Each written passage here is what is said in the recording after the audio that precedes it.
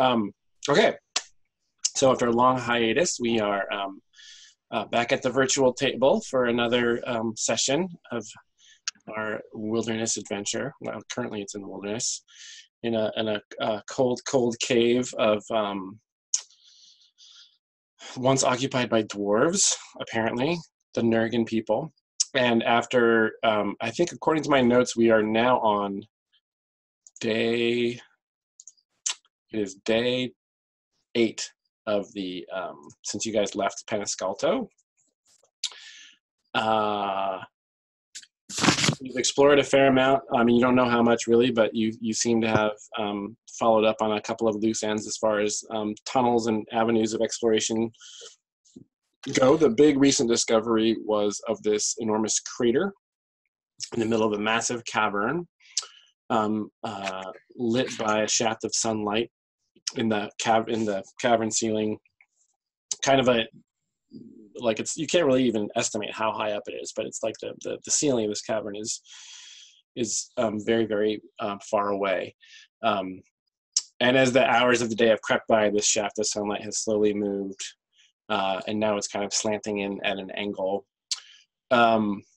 Surrounding this, okay, so what recently happened is you went back and explored a series of tunnels. Do you remember that trap room where you found the crushed remains of the companion of Brass and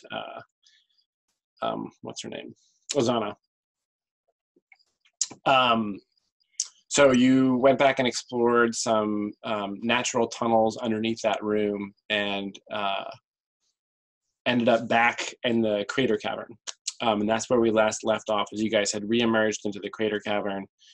And so if you recall, the crater, which was, how far across is the crater? It's about, I mean, at least 400 yards across. So if you picture 4 football fields end to end, that's about the diameter of this crater, which you have not actually gone right up to the edge of yet. You have an estimate of its size because you were looking at it from the original approach, which was up a kind of slope.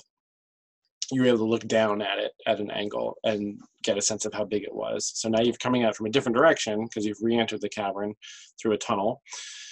And surrounding the crater is a walkway, a stone walkway of clearly of Nurgan construction. And equally spaced around that walkway, around the crater, are 7, they look like stone shrines. They're kind of like waist-high works of stone. And then periodically spaced around that walkway are these pairs of pillars. So if you just picture standing on the walkway, there's a pillar on either side, and those pillars are about 8 or 9 feet tall, with not supporting anything, just freestanding pillars, kind of periodically spaced around the walkway. And the last thing, or the last thing you saw before we stopped that session, was one of those little weird black pillbug creatures that Tio had smashed, and the blood of which had, was like either acidic or, it actually like was harmful, but luckily not too harmful for our halfling friend. One of those is kind of on the edge of the, there's like a lip to the crater, and there's one of those just kind of like sitting on the edge. You assume it's moving like the other ones, but from this distance, and because they move so slowly, it just looks like it's still. So it's cold in here. It's a little drafty. And everybody, so far you guys have not run out of food, and there's fresh water in the, do you remember that one little shrine cave where there was the little statue? So there's fresh water accessible there. I think you guys have enough rations to, who's tracking rations? Has everybody got their own little batch, or is somebody tracking the master rations? My last memory was that we had 8. I had it written down on a piece of paper, but I don't know. Like 8. There had been a success. You mean 8 total for the whole gang? Yeah. Okay, great. Let's just go with that. And yeah, because you'd had that successful hunting expedition. And so we're going to try out these new conditions, which will kick in whenever you go too long without eating or drinking. And instead of hot or cold, which was one of the conditions, I think I'm just going to try out the tag miserable, which has broad application and could apply if you were too hot or too cold, etc., or maybe too emotionally distraught. So right now, nobody's suffering from any of those. You guys have done a pretty good job of keeping everyone kind of afloat as far as the necessities of life. I mean, somebody may not have gotten a good night's sleep last time around, but we're just going to start fresh. So there you are. I have a question, or just Yeah. another part of the recap was, didn't we just come out of a side room that had a bunch of these bugs all covered with some sort of white, I don't know if it was a powder or a mold or something? Yeah, you had investigated. There was a side chamber. There was like a low crawl space leading into a side chamber filled with rubble, and the dried husks of a bunch of those pillbug creatures were kind of scattered about the chamber, and they're covering most of the things in that room was a glowing, like a bioluminescent lichen. And I think, if I recall, Tio did some kind of test move, like poked it or threw something, and there was like a puff of powdery substance, like spores or something, which nobody exposed themselves to, but you saw that happen, and then very quickly when you guys made the decision to retreat from that room. Yeah, and I think Tio used the hatchet that I gave him, and then I took the hatchet and stuck it in the torch to like burn whatever was on it. Didn't you save some of it? I got some, yeah. Yep. Okay, great. So you have a sample of that stuff. Mm-hmm. Is there is there a way that we can tell, or does it have any similarity to the white rot? Like, would it be instantly recognizable? You guys don't have a clear idea of how the white rot is transmissible, or what. Like, the only thing you guys have ever experienced is seen it on somebody, seen it affecting their body, but you have no idea what the kind of the means of getting that disease is. Like, if it's like how people get it, you don't know. And what this chamber has in it is just this lichen that grows. So when people get the white rot, it's not like a lichen growing on them. It's like their flesh kind of starts to kind of turn pale and then break down and kind of decompose. Okay, just checking.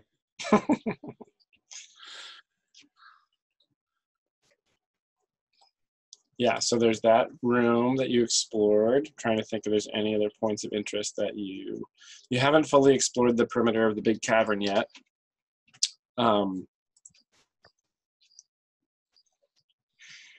There's the side chamber. Back at the mouth of the cave is where your base camp is, and Ozana and Evaristo and Braz have been kind of stationed there, and a bunch of those strange cattle are still kind of like grazing on the hillside outside, wondering when their master is going to return, or masters. So I think there was some competition between, or maybe not competition, but Amu and Saphira had both kind of won over some of them, right? And Amu had talked about perhaps leading a bunch of these animals back to Claudio's sister's place. Yeah, I think she would be very happy if she had some of these cows to take home, to have in her, to replace the cow that died. But before we get back, we need to make sure to Be very careful. No more poking bugs, okay?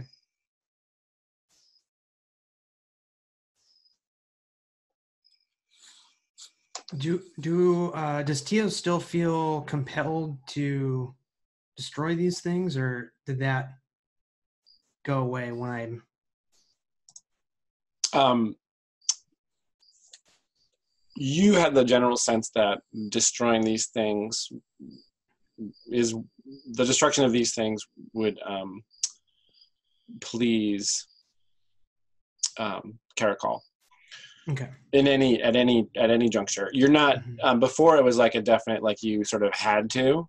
Right. He was kind of, that Caracol was kind of asking you to sort of, not really demanding, but like in order to make things right in that moment, you had to. But in general, you have the understanding that these are aberrations, and that the more of them you destroy, the happier Caracol will be. Okay. I'll point to my scarred face and say, I'm not messing with those things anymore. Keeping my distance. Okay. So you don't want to approach, you're not interested in approaching the crater? Or just not too close to the creature. You don't want to approach the creature, sorry. He's a liar. He's just, who knows what he's doing.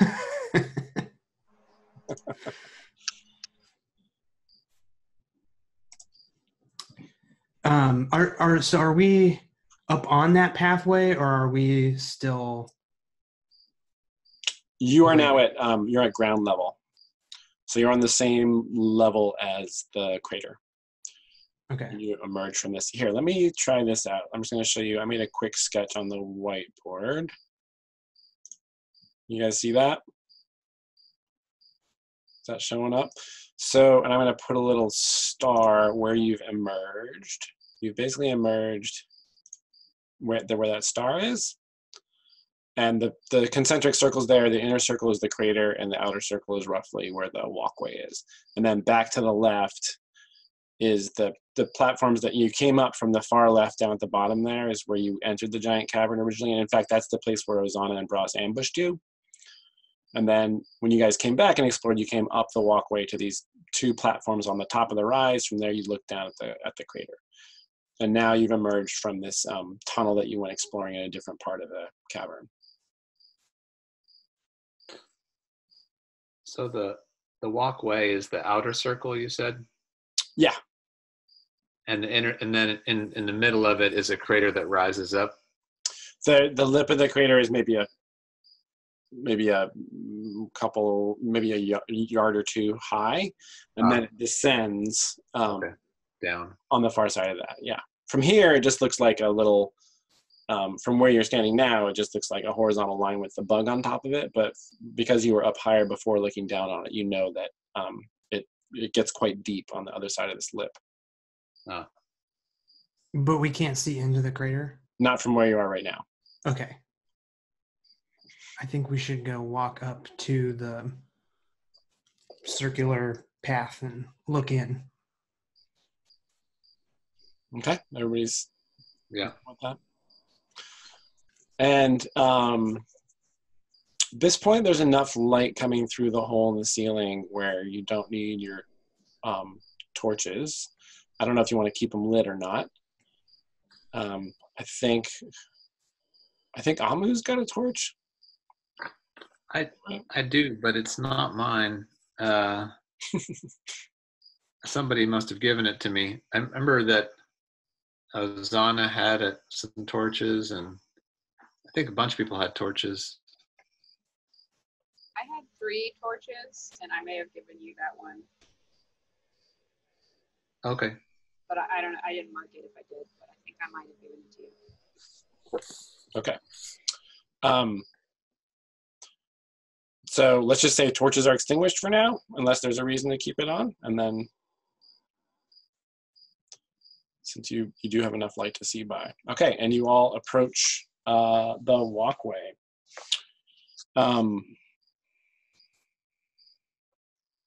Yeah, so, and you approach near one of these with these things that look like these waist-high blocky pieces of stonework that are slightly angled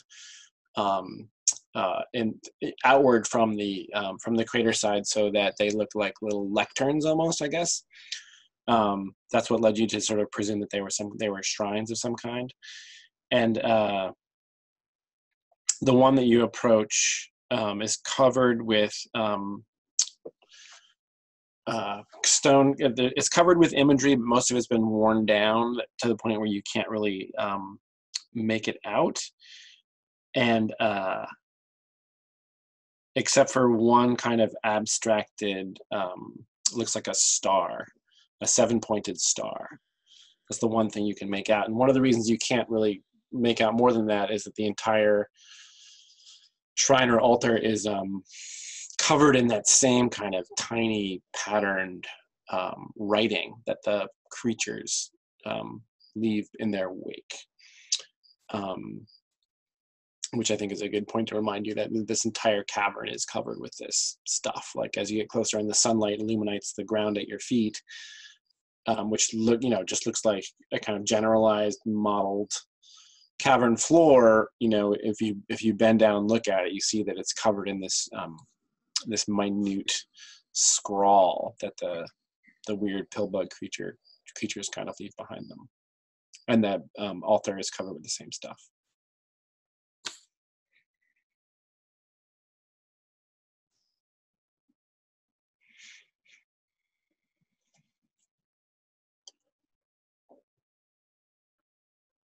Do we just see one of the bugs?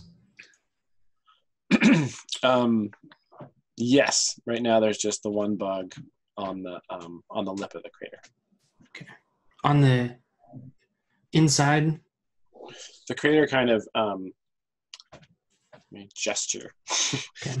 The crater comes up like this, and then there's like a little. There's like a little lip that kind of comes up and then down to the ground floor of the cavern, and then straight out. From here, looking in, it's because of the curve of the thing and the huge size of it. It's hard to gauge because that curved surface is so uniform. There's no angles. It's kind of hard to gauge how deep it is. You're standing, when you're on this walkway, you're probably 10 feet away from the actual lip, but you're high enough where you can actually look down into the crater. But it's really deep. It's not a shallow crater. I want to go over and peek over the edge, see if I can get a better look. Okay. So Amu steps down off the walkway and walks over and sort of, do you step up onto the lip itself or just try to like peer over it? I'll do it slightly cautiously, kind of crawl up to the edge and just kind of peek over, make sure nothing's about to eat my face, and then stand up if it looks clear. Yeah, okay, so it doesn't look like there's any immediate threat. So then you sort of climb up onto the lip and look down. So if this thing is, let's say, 400 yards across, it maybe, in your estimation, it might be 200 yards deep. So about as deep as half its diameter. And the sunlight is glaring off the bottom, the deepest part of the crater. The sunlight is kind of glaring brightly off of it as if it were, it just looks super hard and shiny, like as if it were glass. Just the kind of deepest part, and then that effect kind of tapers off, halfway up the edges of the crater until it turns more into kind of sort of a natural stone closer to the lip where you are. And you see one of the little black creatures sort of down in the crater, maybe a quarter of the way up on the far side, a quarter of the way up away from the bottom, opposite you, just kind of, again, very, very still, but you presume that it's just moving super slowly.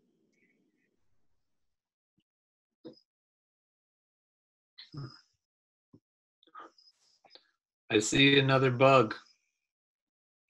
This is a deep crater. Are there any crystals inside? See any It's a shiny crystals down glass. there? The shiny glass at the bottom. Do I see anything that resembles a crystal? There's nothing that kind of breaks the smooth surface except for that bug. Yeah, there's nothing that looks like a crystal.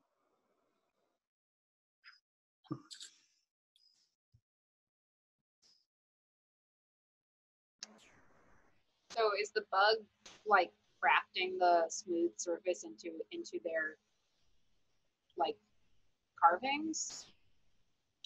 You'd have to go down there to figure that out. Standing on the lip, looking down at her feet, almost sees that the writing does extend past the lip and into the crater, but the surface of the crater itself does kind of change and appear to get harder and shinier as it gets down to the bottom. And at this distance, you can't really tell if the writing continues. Does the surface of the crater, at least until it gets shiny, look climbable? Or is it way too steep? It's not super steep. No,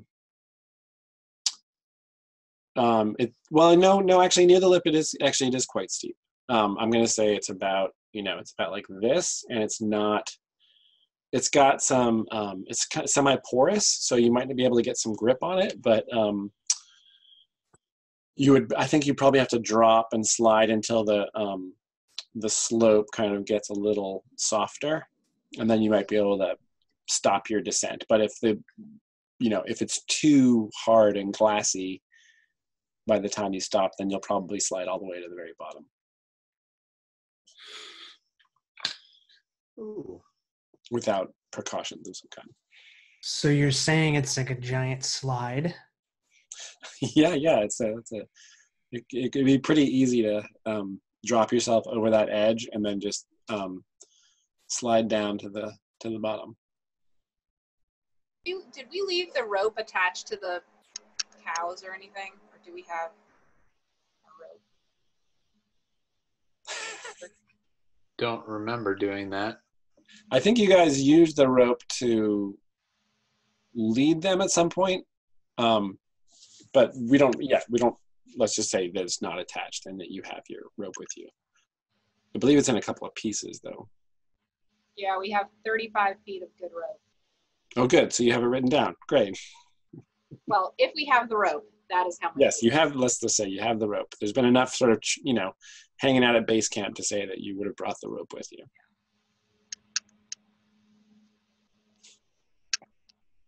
If anybody feels like taking a chance. Although we do have our super sweet climbing skills, maybe we can stick to the. Yeah. I totally forgot about that. I'm an expert climber, so. Crater, I don't know. I'm gonna take my my Bastorat pelt that I've been wearing. Yeah. And lay it down like a sled and slide down this thing. You're just gonna go for it? I'm gonna go for it. Is anybody gonna try to? Is everybody gonna let Theo do that? Wait a minute. I kind of put my hand on his shoulder. Is it dark at the bottom? Can we see the bottom? Right now, the sunlight is illuminating. It's like hitting the side of the crater, and that reflected light is completely illuminating the interior of the crater. So it's not dark down there at all. Well, what's down there? Can we see anything besides just like the bottom of a cone? It's like the shiny. It's more like a bowl than a cone, and super shiny. And there's just that one giant bug. There's just one. Oh, it's giant? Well, I mean, same size as the one you saw before. Okay. For a pill bug. Several. Yeah, there's just the one bug. I'm not that afraid of it. How are you going to get back up again? I'm an expert climber. I've been blessed by Caracol. I can climb up this. No problem. You can climb the glass. But aren't you worried about disturbing the bug and getting hurt again? Not really. No, I think The bug just walks slowly. As long as I don't stab it like last time, it should be fine. As I'm saying this, I'm inching forward. You're like, it's cool, and you're just moving towards Yeah. it. Okay. Yes. And if nobody's gonna physically stop you, you're just gonna. I'm going for it, yeah. It's gonna be a little county fair action. Yeah, exactly. My Putting the blanket down the big. One of those burlap sack Yeah, exactly. down the slide, yeah. So is anybody gonna physically stop Tio? I will let him. You'll let him go. It sounds like Sophie's having trouble hearing us. Oh no. No. I'm good. Okay. Okay. Yeah, Donna, are you gonna give him a push? You're like, I will let him go. Have at it, kid. No, I just don't stand in the way. Just let him go. Okay, so Tio steps up to the lip and hops onto his Bastaret pelt. Do you let out a little whoop, or you just? I'll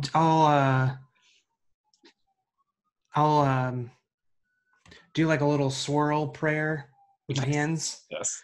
And then, yeah. And then hop on. Here I go. Okay. Woo. Huh. I don't think you have to roll any dice. I think that's a pretty easy move for you. So you drop down the steepest part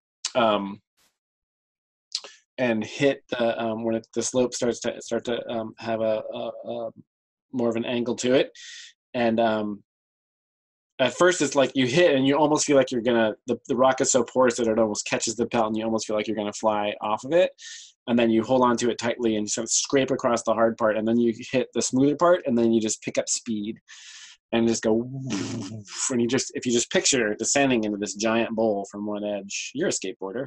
Yeah. Sounds awesome. And it just gets more and more speed and slicker until you're like flying along at a really good clip. And you I wouldn't aim for the bug. Okay, so you're just gonna make sure not to run into the bug. Yeah. And you zoom all the way down, all the way, and everybody looking over the lip sees you get smaller and smaller as you zoom down, and the curve goes flat, and you basically reach the very, very bottom of the crater, and go up the other side. I mean, you got some good speed. I think you go about halfway up the other side of the crater, and then turn and come back down. Awesome. And then you gradually, after probably 1, 2, the third or fourth swoop, you kind of end up at the very bottom. Am I noticing anything about? Once you drop below the ground level, it's almost like you lose track of, because it's this curved surface. It's very disorienting. You definitely lose track of your friends because you can't really see their faces anymore. And you're in this hemisphere of basically light and color. And it's kind of thrilling, but also it's almost like and when you look up, you just see this perfect circle of the edge of the crater, and it's black above that besides the hole in the roof. So it's almost like you've stepped into like a 3-dimensional globe. It's like a really kind of strange experience. I mean, I would say, given the fact that you just offered a prayer and that you are a person who is somewhat religious, it is almost like a not transcendent, but kind of like striking experience, striking sensory experience. And beyond that, there's like a gradation of color as you get all the way, as you get down, it's like grayish, black up near the top, and then it kind of goes through like a black and a purple and a blue, and by the time you get to the bottom, it's like a kind of periwinkle blue, like a light blue. And then you settle, I mean, if you picture like a ceramic bowl that's been fired with a really cool glaze, Mm-hmm. kind of what it is like. And when you settle down at the bottom and you stand up and look around, it feels like you're kind of the center of the universe because you're right at that lowest point, and it's just color and sunlight going all the way up. And then you look down at the glass-like surface that you're standing on, and you see that even on that, the writing has been scrawled. Mm-hmm. In fact, it seems like there's a kind of concentric quality to it, as if it was started at this point, the lowest point of the crater, and almost kind of like spirals out from there.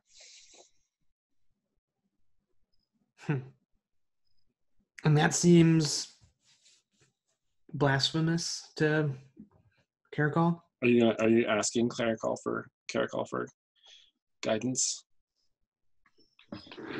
I think in this circumstance, yeah. If I'm feeling that this is a special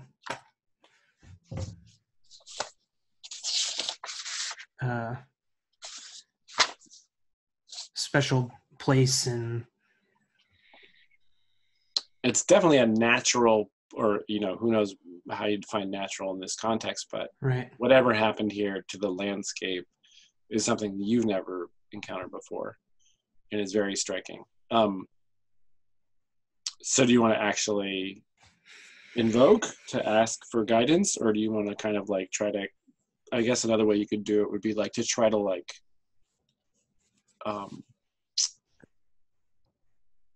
you could try to like I guess you could also do it as a sort of perceive roll, where you try to like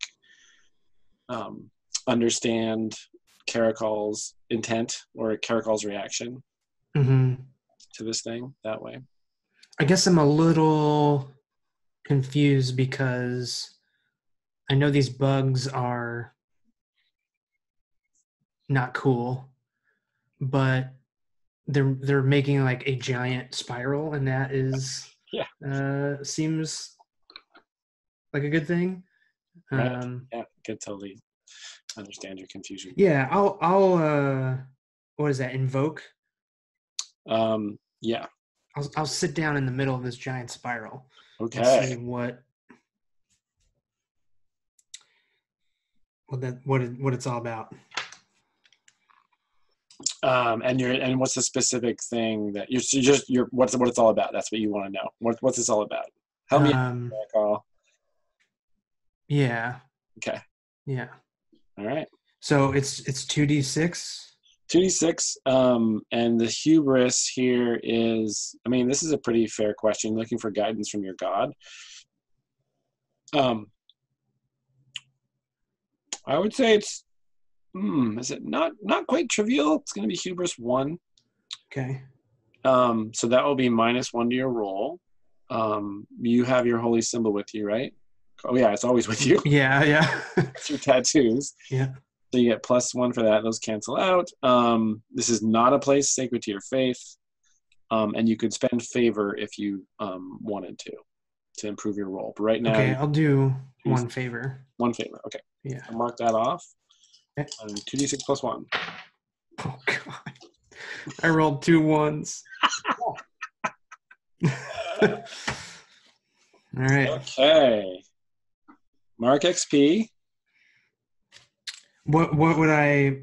Oh, just straight XP. Yeah. Okay. Okay. Up at the top there, I'm going to say, let's see, who's got the highest? Oh my God, Claudio's wisdom is 6? Okay, well, you got the highest wisdom, my friend. Interesting. You're the most perceptive of this lot. Okay, up at the top, Saphira. And Saphira, what are you thinking as your diminutive fellow cleric slides down into this giant bowl?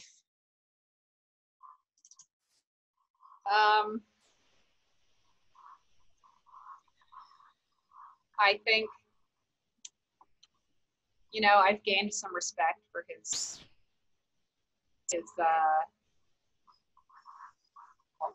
wily ways.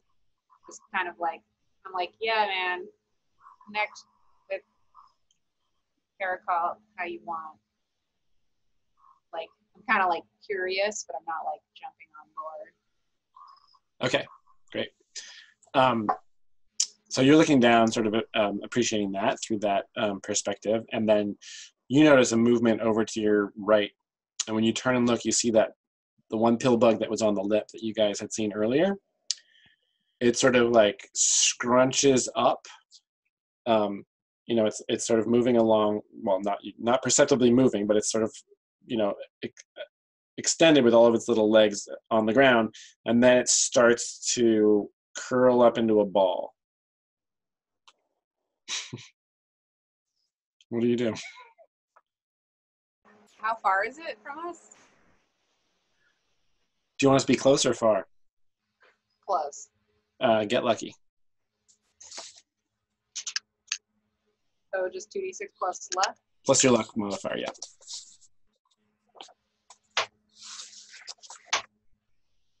That's 4. Solid 4.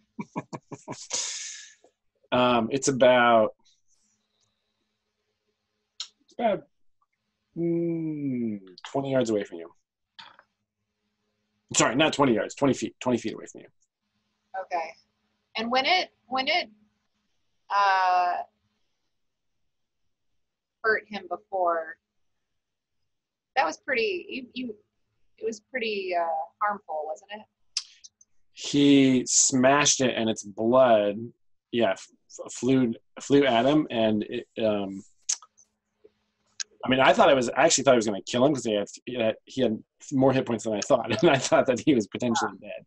But it was damaging. What condition are you in right now, Tio? I have 6 hit points. Okay. Which is down from, what's your max? 9. Okay, so yeah. I think I used one of my healing kit uses to fix myself at some point. I think it bandaged him up too, right? Yep. Yeah, so somehow I healed up from 2, I think. Yeah, you were down pretty low. Yeah. So the blood of this thing was, it itself did not attack him, but its blood was damaging. Right. So it's curling up like on the, like right at the lip. Yes, it was kind of it was on the lip, and you notice it moving, and you look over towards it, and it starts to curl up into a ball. Okay, I guess I'm gonna run over with my club and try to give it a bat. Okay. In the other direction, like You're not. trying to whack it away from the crater. Yes. Okay, great.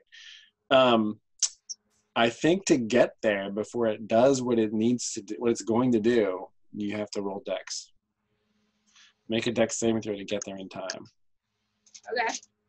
All right.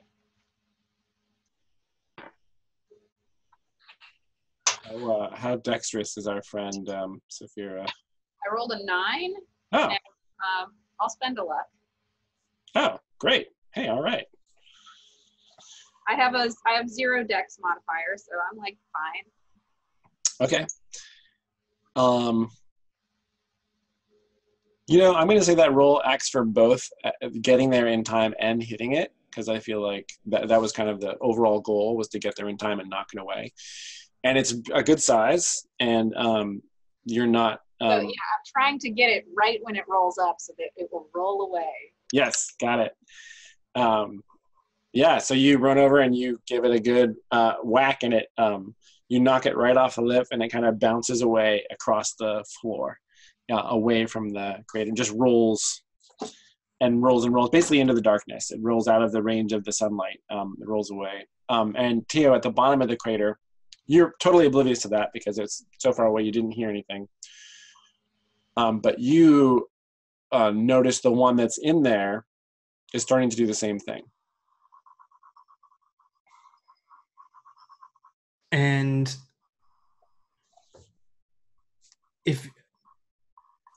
Is it like I just hear nothing from Caracol? Is that there's no answer? That's right. Yeah. In fact, I'm going to say there's that moment. You know that moment in like a war movie where a artillery shells goes off and there's the ringing in your ear? Yeah. You ask the question and it's like, I mean, for one thing, the acoustics are crazy in this bowl, but there's a moment where you feel like your hearing just stops. It's like you're almost like momentarily deafened, but it's just like a fleeting moment. But that tells you that what it tells you is that Caracol can't actually reach you here at all. Right. Like you're out of his, or there, you're out of their reach. And this thing is rolling up. Yes. I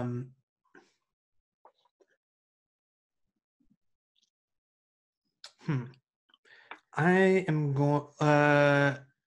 Amu, did you take your axe back, or do I still have that? You have it. I have it. Okay.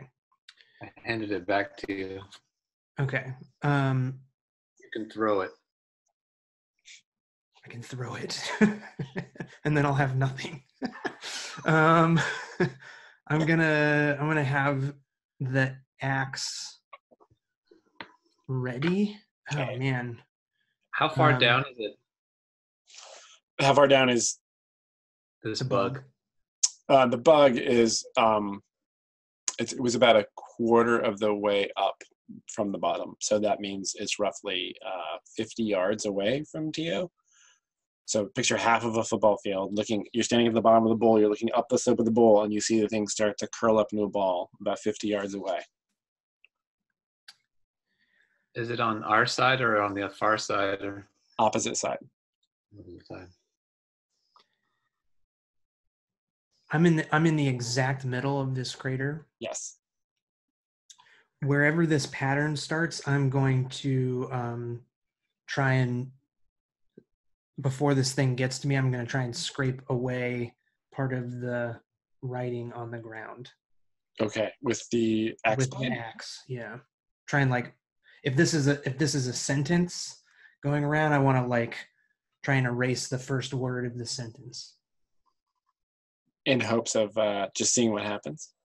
Yeah. Okay. So you, and are you feeling urgent at all, or are you feeling kind Yes. of... Okay.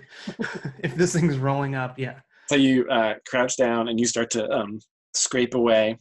Yeah. It curls up and it completes curling up into a ball and starts to roll towards you. And you've cleared out, a couple of strenuous scrapes of the hatchet blade across this glass. Like the writing that's there kind of comes off like sand almost. It's like a really kind of fine kind of crystal. Though I mean, it's like, if you can just imagine, it's sort of etched away, but etched away so much that what's left is this kind of filigree that you can kind of abrade off. So you manage to scrape away, a couple of axe strokes, and the thing is rolling towards you. Mm-hmm. Okay. How far away is it from me? Now it is 40 yards away, but it's picking up speed. Okay.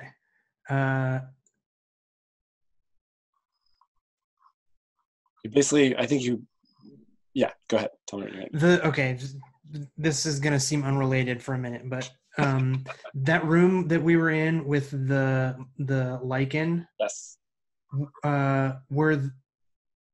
Was it like malted?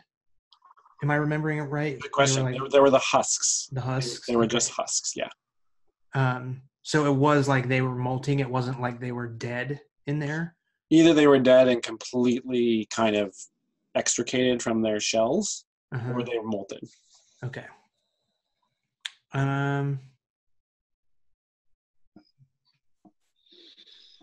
Dang. And so I'm this thing is in between, or is it's on the opposite side of me and my friends. Yeah. But I am 200 yards away from and they're up a slippery, glassy slope, and your special climbing ability only works when you go very slow. Right. Okay. I am just gonna be I'm gonna wrap my bastard rat pelt around my head again. Around your head, okay. And just be ready with the axe for when this thing gets here. Okay. And by putting it around your head, is that like battle stance? Or like protection from the Okay. the, I see. the acid or So whatever do it you is. just like a Yeah. okay, so you like quickly bind it around, so you just got like Yeah. kind of desert nomad look going on. Yeah. And then here it comes, this bowling ball. It's rolling right at you. And I guess as I would do this, I would back up a little bit, so it would have to come up Towards you. Okay, got it.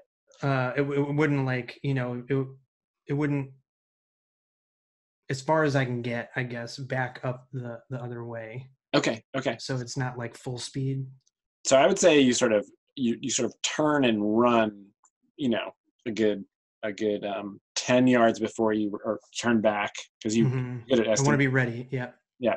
So you run 10 yards up the incline, and turn, and the thing comes to the bottom and rolls up to you. You can tell it loses a little bit of velocity, but not much. And so now it's coming right at you. And as it comes into range, what are you going to do?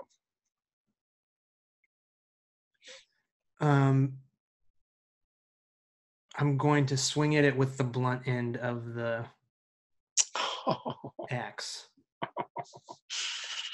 With the Is it like just it's still rolled up? Yes. It's not like unrolling, like gonna bite me kind of thing. Doesn't look like it. Looks like it's just still a ball. If it's still a ball, maybe I just try to dodge out of the way. Okay. And let it keep. And let it keep going up. Yeah. So a sidestep kind of thing. Like, yeah. Wait till it looks like its momentum is going to carry it, and then jump to one side. Mm-hmm. And your dexterity. What's your dexterity? 13. Oh yeah. Okay. Yeah, you don't have to roll for that. Oh. Yeah. So you sidestep, and it rolls up. Everybody at this point is looking over the lip from above, looking down. It rolls past you, and then maybe another 10 or 15 yards past you, and then it reaches the end of its roll, and then it starts to roll back down. But you're standing to one side of its original trajectory. So as you're watching, it just rolls basically directly back the way that it came, down past you, a little bit on the far side, and then it comes to rest at the bottom of the thing. Oh no! Okay. Still a ball. Still a ball at the very middle. Yeah. So now it's at the very lowest point of the bowl where you had been standing, and it's a ball.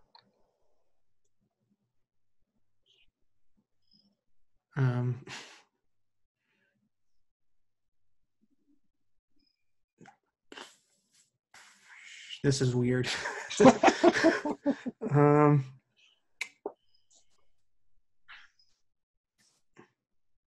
I guess I'm gonna just wait a second and see what it does. Okay. Yeah. So it cracks open, and you see tiny little cilia-like feet kind of wiggling around. It's on its side, so it cracks open sideways, and then it kind of like opens. So it's moving much faster than you've ever seen it move, obviously, because it was moving so slowly before. But by much faster, I mean it sort of very slowly opens. And see, you see all of its like weird little, and each of its feet like is a little. It sort of comes out, and then there's a little sharp thing kind of sticking out the end of every foot, right? And these must be what it uses to engrave the ground. So those are all like wiggling around inside of it, and it kind of like does a little squirm as it tries to figure out which way is up, and then it rolls over on its back for a moment, so it's completely belly up, and all of its little feet are kind of wiggling around, and then it gives another writhe and rolls over until it's upright. And then it kind of like orients itself, and then turns. It just starts turning in circles. It like rotates once or twice, and then it kind of aligns itself with you Mm-hmm. and starts to crawl in your direction, but not very fast. Huh. Okay. I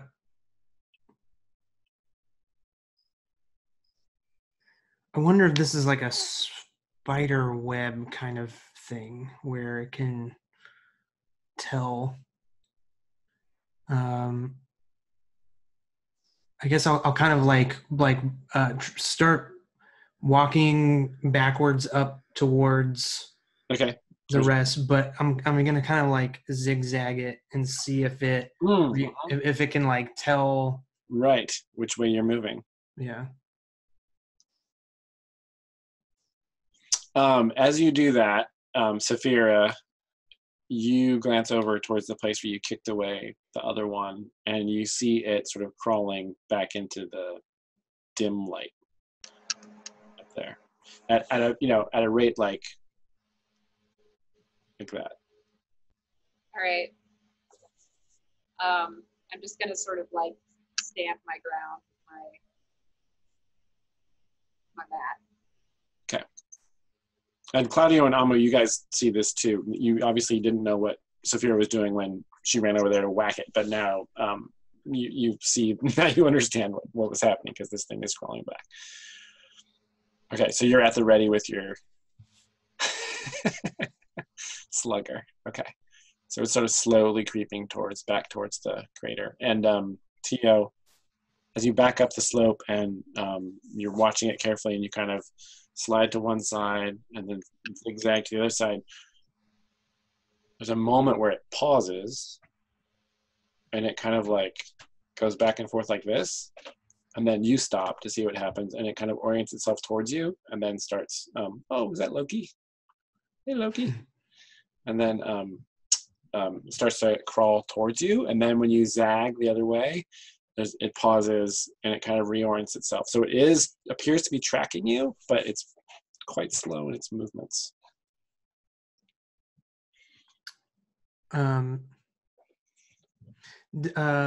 Now I get the feet. Does it have like any sort of face or? No, it's completely like it's got like a chitinous segmented shell that's black, kind of a dull black. The only is that, and then the underside just is all those little feet. There doesn't appear to be any kind of sensory organs or anything like that. Okay.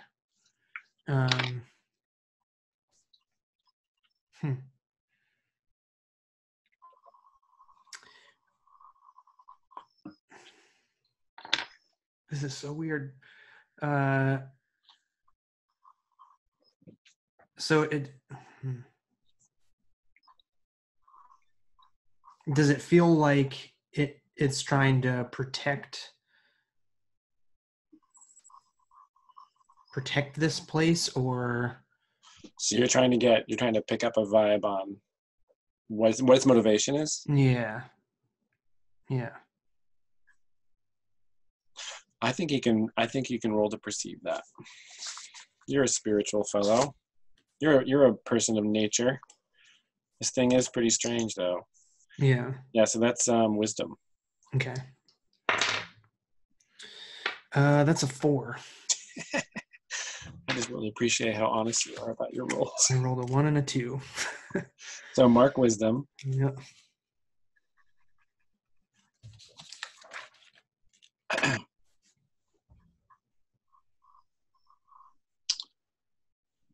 Something crunches underfoot, and you slip and fall and start sliding down towards it.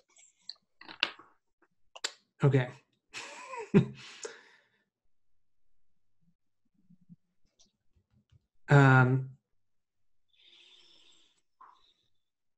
I would like to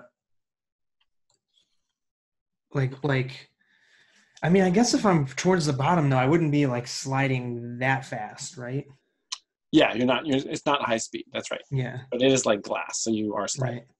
Right. And this thing's moving slow. Yeah. So I think like maybe a few feet before it, I'd like to try and jump up and maybe like jump over it. Like if it's here, like Yeah. kind of spring jump spring up. over. Yeah. Yeah, I think you have to roll a bit because the ground is so slippery. sure. Yeah. Okay. Um, Dex. Yeah. That's better. That's a 9. Okay. You do it, but there's a catch.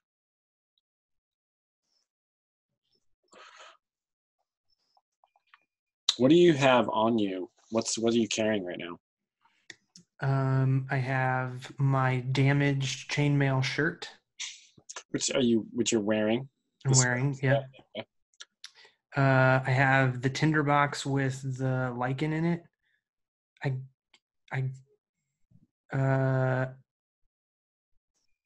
I guess would I have my backpack and bed? I probably wouldn't have my bedroll.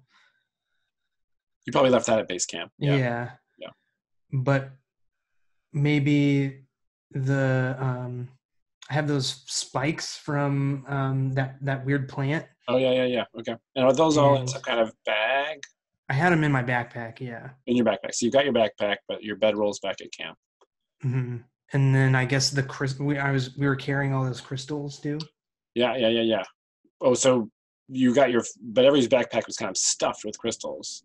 So those are with you. Right. So maybe I wouldn't have the spikes and the crystals. They would be in the backpack.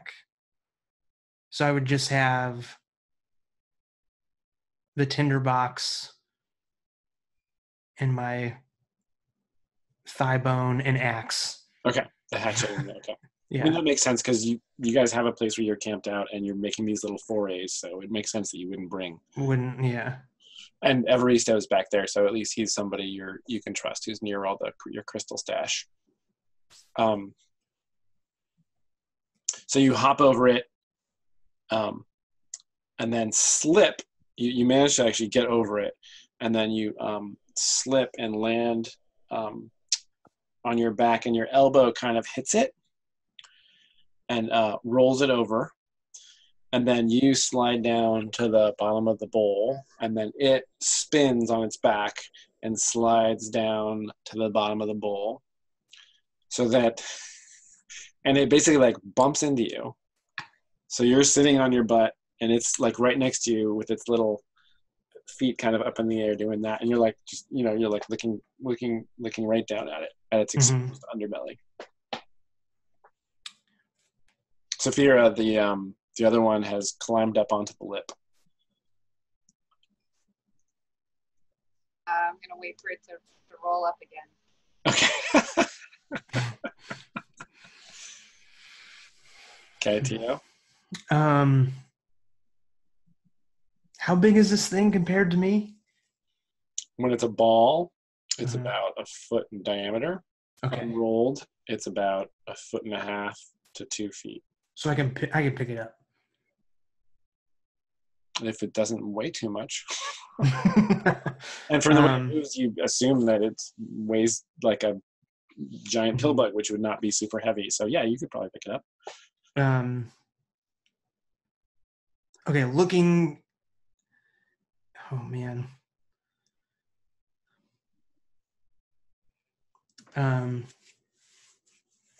Is there like looking at it? Is there a way where I could kind of grab it, and like you would grab a crab or something, so it doesn't get you? Your best guess would be to just get your hands underneath its shell quickly. And if you can get, you don't want it to flip over, right? The hammock, because you don't want those feet on you. Yeah. So you probably want to scoop your hands underneath its shell. Going for it. Okay. Before you do that, Saphira, it's starting to curl up into a ball. And I guess if you're waiting until it curls up into a ball, it begins the process, and then thump, it's a ball. All right, I'm going to give it a little. So it's moving a little faster now. I think all you're rolling now is you're definitely going to hit it. It's just a question of where, like in what direction. You want to hit it away from the crater. So it's a question of how far. So you're going to be rolling dex for that. All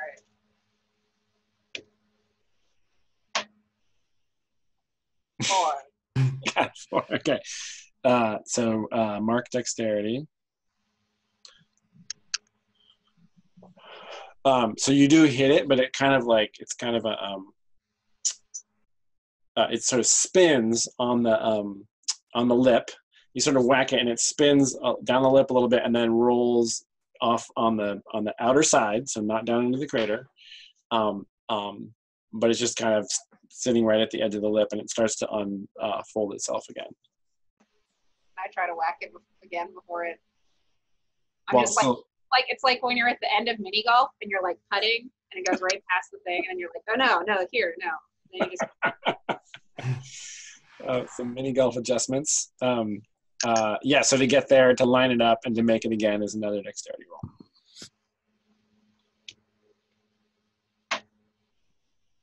That's a 5. Okay, so you whack it. It rolls over and then unfolds, so it's feet down on the ground, and then it starts to like squirm towards the edge of the crater again. Back down on the bottom, Tio.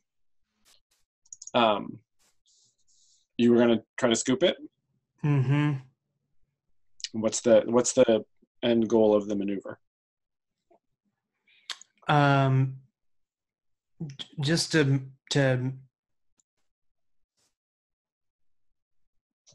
like, it's weird to say keep it away from me, but if it keeps like coming after me, I want to make sure that it's not gonna stick me with its feet or. Okay, so you're gonna reach underneath it. Yeah. And then pick it up. Yeah, I'm imagining like holding it, like away from you. Yeah. Yeah. Okay. Or maybe even if I can, rolling it up into a ball myself and like having it. Yeah. Okay. So you're gonna test. You're gonna try to pick it up, sort of test whether it's flexible, and then if possible, roll it up into a ball. If not, just hold its feet away from you. Yeah. Yeah. Yeah. Okay. So make an dexterity roll. Okay. It's a 8. Okay. So you pick it up. You go to you apply a little pressure, and it's not giving. Mm-hmm. And then you go to turn it away from you, and your bottom hand slips, and the bottom half of it turns back, and its feet grab onto your wrist. Those little kind of pointy things at the end of the legs. So, maybe like a dozen of them have kind of latched onto your wrist there. So you're trying to like manage it. It hasn't done any damage to you, but it's got some traction on your wrist. Saphira, it crawls back up onto the lip. It appears to be ready to go over the lip without turning into a ball.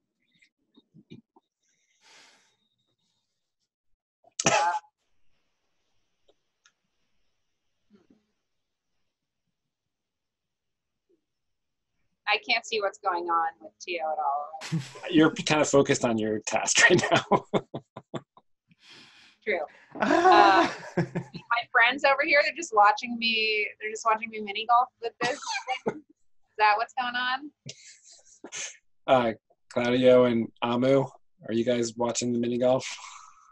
Do you want to lend a hand? Well, I've been looking back and forth. I was like with the one eye looking back and forth. Yeah, I'm concerned with what's going on with Tio. I think I want to jump into the crater. Okay. He's down at the bottom now, or? Yes, he's at the bottom. Yeah. Okay. So I'm gonna slide over the edge, and if I can't slide down on my shoes, then I'll sit on my buckler and just kind of sled down. Okay. Great. So Amu goes over the edge. Claudio, are you doing anything?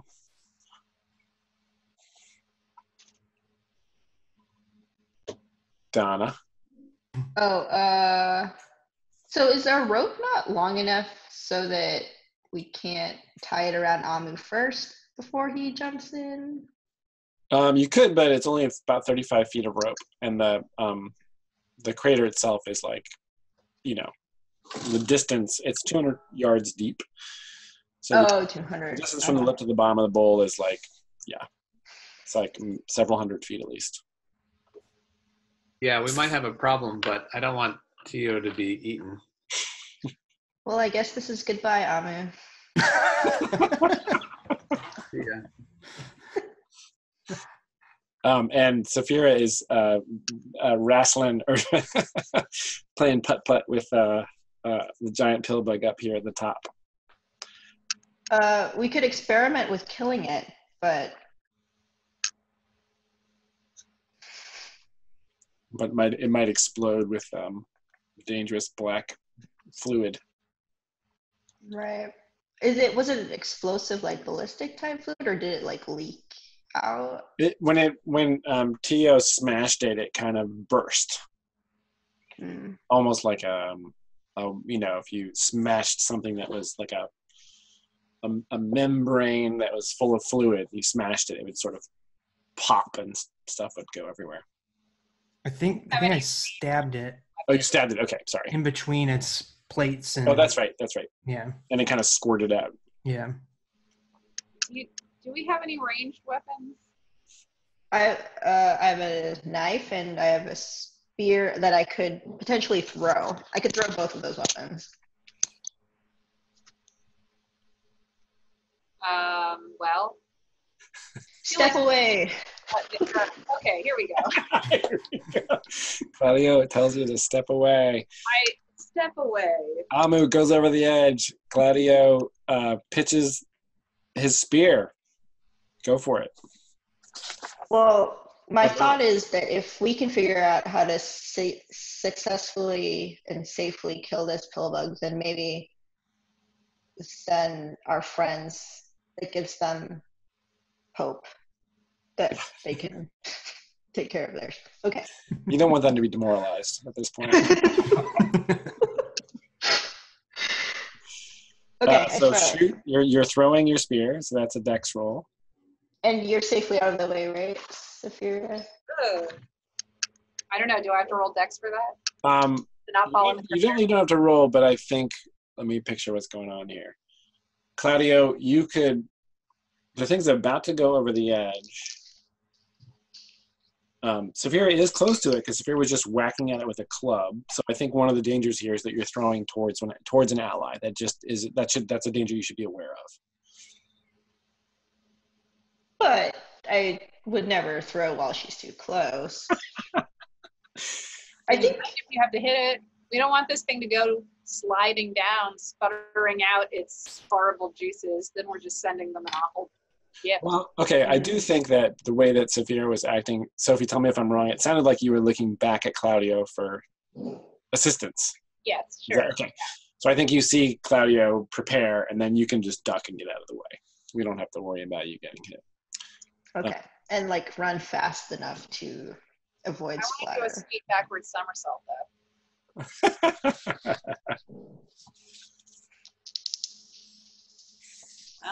Well, Go for it.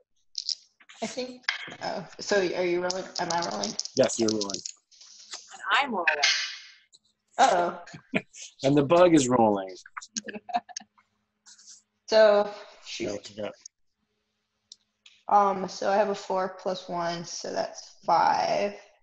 And then so if I spent luck. It wouldn't clear 7. Yeah, the luck would not help you. And I can only do that one. Okay. Yeah, you can only spend So luck at a time. Okay, so mark your dexterity. Okay. You'll get better at throwing this spear. So the shot goes past the pill bug and into the crater. The pill bug tips over the edge of the lip, and Saphira lunges back up to look over and sees it drop for like the 5 feet before the slope starts, and then it hits the slope, turns into a ball. So basically at this point it's kind of racing with Amu to get to the bottom of the, and Amu's got a lot more mass, so Amu is I think before you went over you had to decide whether you were going to go with the buckler or on your butt. Amu. I'll do the buckler. Okay, what you got there? Yeah. Yeah, perfect. The perfect device for. Yeah, Oh, yeah, it's like a little. Wow, it's just like a little. That's awesome. little sled. Yeah, great. And it's actually on your arm. So you like No. sticking your arm under your. No, I was gonna take it off and sit on it. Okay, great. So you drop down. So you're moving faster than it. Meanwhile, at the bottom of the crater, Tio.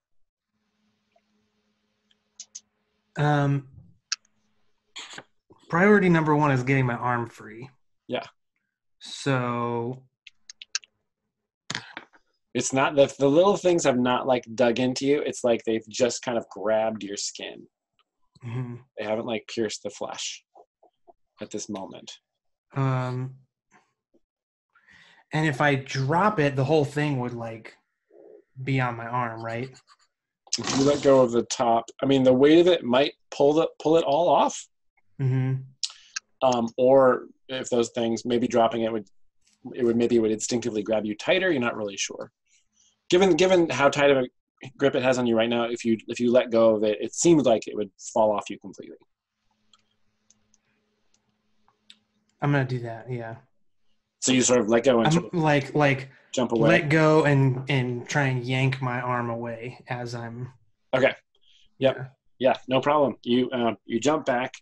The thing hits the ground and curls up into a ball. And you quickly glance down at your wrist, and you see the beginnings of one of these strings of language, kind of scrawled into your wrist, just below the palm of your hand, like a strange, like labyrinthine little fragment right there.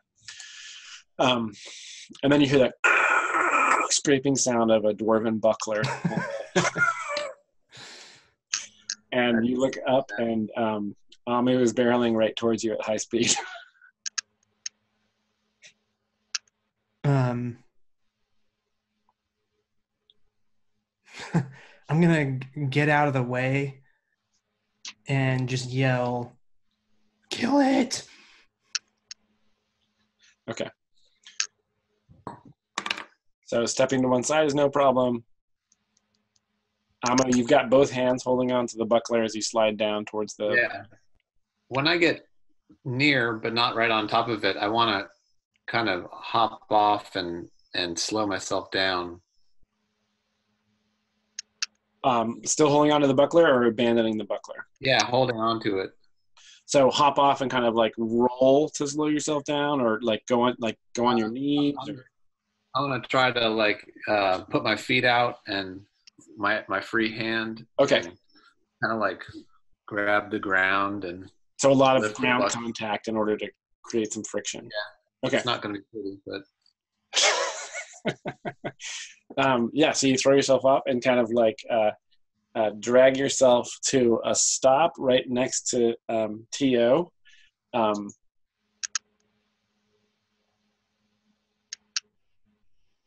Let me say, actually, you go past him a little bit because the ground's so slippery. But you do manage to stop yourself.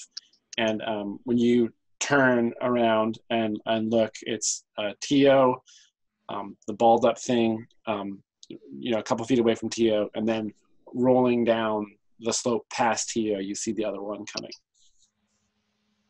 I want to get my spear out and tap it with the butt of my spear.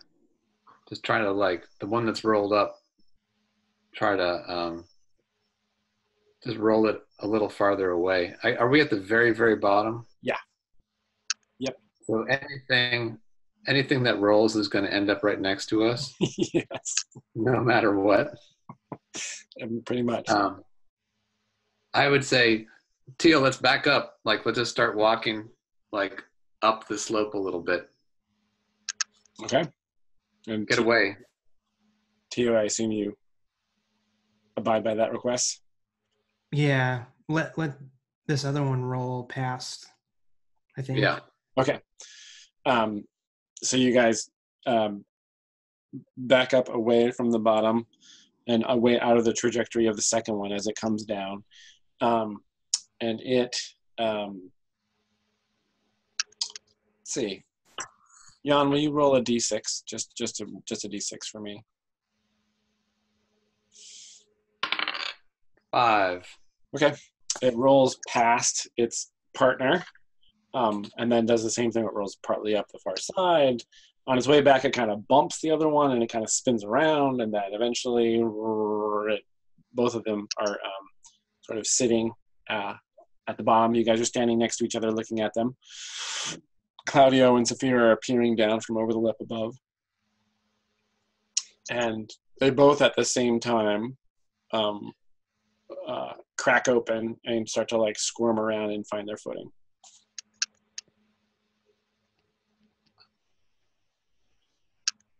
Remember what happened to your knife? I do. I do. So I don't want to lose my spear.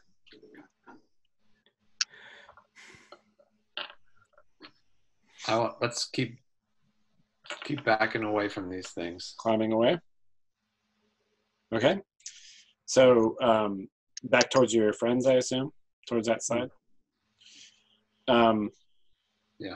You get about 20 yards away. They both find their footing and they start to move in your direction. You get about halfway up the bowl, and they're continuing in their sort of very measured pace to pursue you. And then you get to a point in the slope where it gets steep enough where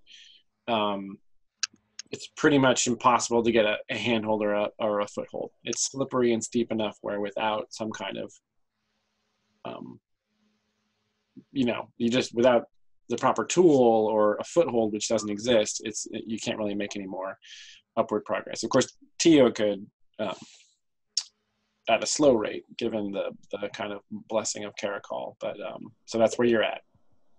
And they're very slowly inching their way in your direction. We're about halfway up, did you say? Yeah. Mm. So picture a sort of a curved football field extending up away from you at like a 45-degree angle and then curving up to almost vertical angle right towards the lip.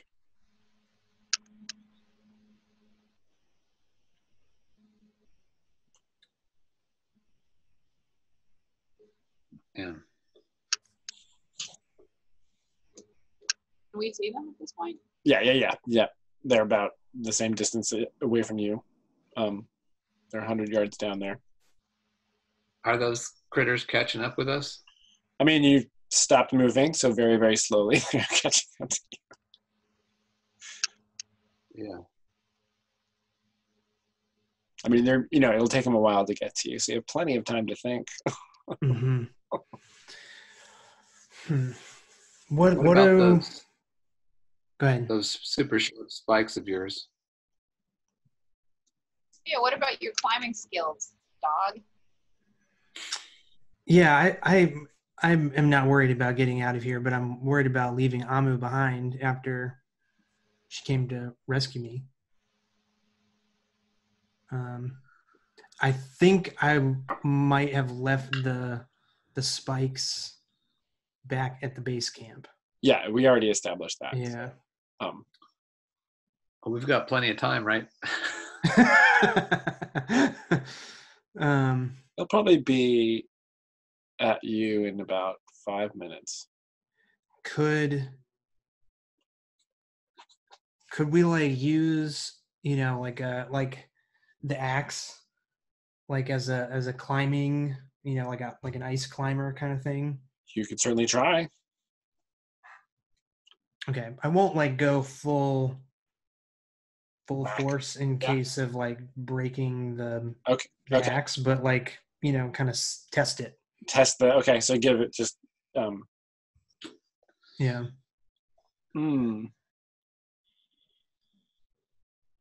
Why don't you roll the axe? It's a hatchet, right? Yeah. Yeah. Oh, hatchet. Yeah. Roll the damage on that. That's a D4. D4. I'm missing my D4. You can roll a D8 and divide Oh, by 2. okay. 2. Okay, it without applying, without a so you give it what you think is a measured whack, and you chip a little bit out of the glass-like surface. At this point, it's less like glass, but you chip a little bit out of the surface, but enough to know that you're really going to have to give it a good whack to get any traction. But like you chip enough away to know that you think that this hatchet blade could actually cut into that rock. Is what I chipped away enough to get like a handhold? No. No. Okay. So basically, what's just to be really clear about what's at stake. It looks like this hatchet will be able to carve some kind of, give you some kind of traction. But you're going to have to really put your arm into it, and then the kind of integrity of the hatchet is a little bit at risk. Right. It's a dwarven hatchet. That's actually super important. So maybe I would say the thing that's really at risk here would be the sharpness of the hatchet. Like it probably is not going to break like the way your hammer broke. Right. When you swung it, but maybe that it'll get dull. Pretty dull. That's not a big deal, right? No big deal unless, yeah, we'll see. Unless we have to fight these bugs. Right. It's still a good club. Yeah. It's your hatchet, Amu, so That's all we've got. all right. Okay. Well, okay. Who would be better at this task? Let's see here. Well, it is a dwarven hatchet, and Amu has a higher strength than you. So this really is about, and Amu's a warrior, a fighter also. So yeah, this is definitely Amu's kind of area of expertise. All right. I'll start. I'll hold your spear if these things get too close. Poke Yeah. Blunt end. Knock them back down. Yeah. Yep. Okay, so Tia's facing towards the creatures, and Amu is going to start to try to like. Now, are you trying to like cut handholds and footholds, and then climb up into them, and then cut the next set, etc.? Or are you trying to like use the hatchet like a climbing axe, where you grab on, and then Tia would basically be having to be holding on to you as you climbed up or some other thing you might be envisioning? I don't think that would work because we don't have any toe spikes. So as soon as we let go, right, we would slide back down again. So I think I'm just going to try to make a series of handholds that we can reach. Okay. So it's a quickly. I'm going to try to make one. I'm going to try to make one handhold. See how that goes. Well, I think you can do it. Okay. We're not going to do it like one handhold at a time. It's a question of how quickly you can do it before they get to you, and how much damage the axe is going to suffer in the process of doing that. So I'm going to say, in order to do this quickly and in a measured way, and with the right amount of pressure, guys, I almost want to say wisdom, right, to really gauge it, but strength is really required here for this. So it's going to be a strength roll. Okay. And there's going to be 2 stages. The first stage is this kind of sloped section. And if you succeed at that, you'll get to the next juncture before those things reach you. And then after that, it's more of a vertical stretch. Can we get help with the rope whenever that is? About halfway up that vertical, you'd be able to reach the rope if it was dangled down. Yeah. Okay. And does it get rougher when it becomes vertical? It becomes a little easier to cut. Okay. It. So All this right, is so I'll make it a strength roll. Yeah, and this is for that first leg of this climb. Okay. All right. Now, here we go. What's your favorite weapon? Is it the hatchet? My favorite weapon is the spear. It was the hatchet, but I changed my mind. Okay. Yeah. Carry on. Here we go. I rolled a 10 plus 1, 11. All right, nice. Okay, so whack. Just each of these things, it's like first you get the hang of it. It's like whack whack. You cut out a divot, and then you cut a horizontal one to make almost like a triangle, and then you get two of those going, and then you kind of haul yourself up in there and hang on to the slope, and then bam bam you do it again, and very gradually, at about the same rate as the creatures are approaching you, you manage to do it. And Tio is right behind you, but once you start climbing, it's hard to, you can look over your shoulder back at the things, but you can't really aim the spear at them, right? You can just track how close they are to you. So you cross that expanse of about it's about a 20 or 30 yard expanse where you're hacking out these handholds, and the axe is holding up. Your forefathers would be proud. Your foremothers would be proud of how this axe is holding up. And then you get to that point where it's sort of straight up, and Saphira and Claudio are peering over you see their faces peering down at you from above. And the things are kind of crawling up, they crawl across one of your handholds up behind you. They're about 15 yards behind you. Right. Did Claudio's spear go into the crater? Yes. Crap. Or did it? No, it did. And actually, I should have mentioned that before, so you guys could have grabbed that. It would Definitely would have grabbed it. It would have been down there with you. Yeah. Okay. I totally forgot about that. But yeah, Okay, yeah. you totally would have grabbed it. So you got that 2 spears. 2 spears. I think to climb, you got those both. Yeah, that's fair. Your backpack there. Okay, so Amu, this is the next stretch, and Saphira, Claudio, are you guys dangling the rope there to tease your friends? Yeah. Okay.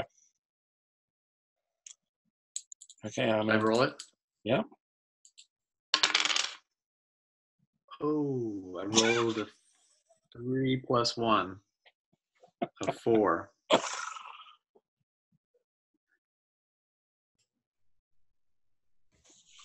We're doing great. So mark strength. Okay.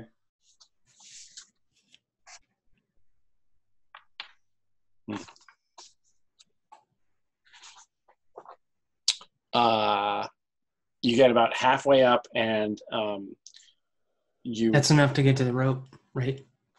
Well, the rope is still out of reach. Failed roll. You can't totally succeed on it. You hack the axe in the rock, and you go to cut the second divot, and a big shard of the side of the thing falls out and tumbles over your shoulder and past you, and strikes the wall of the crater and breaks into pieces and kind of scatters past the creatures. And you manage to actually get a handle on that, but it's not a very good. It's more of a crack than a thing you can actually grip well. And you go to hit the other side, and you lose your grip on the axe. Your hands become kind of numb from hacking all of these footholds. So you hit it, and there's you lose your grip on the hatchet, and it falls past you. And Tio, you're aware that the axe is falling past you. It's going to slide back down into the crater. Grab it for sure. Okay. Make a dex. Nothing? What do you got? Another 4. You guys are going to get better at your ability scores anyway. Mark dex. Quick question. Yeah. When it fills up, Is that when it? Yep. Okay. You erase them all, and your dex increases by 1 point. Sweet. What did you just go up to? 14. Wow. Okay. The hatchet you're like holding on to both your hands and your feet, looking back at the creatures. You look back and you see that, and you don't even have a moment to reach your hand out. It just kind of spins past you and slides down towards the bottom of the crater.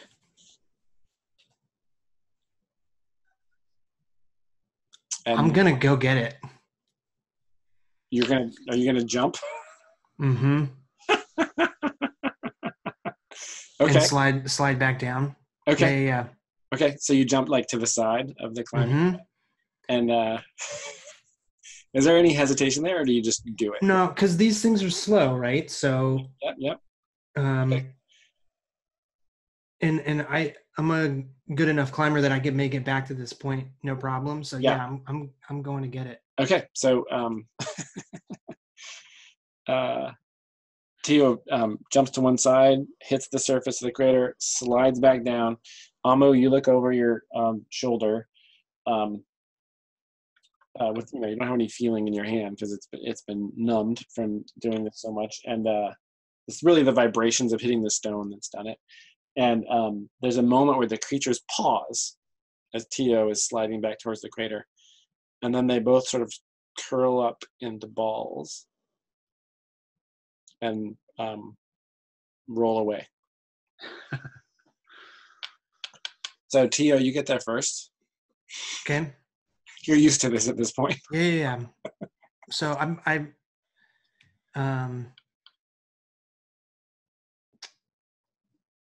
let's see.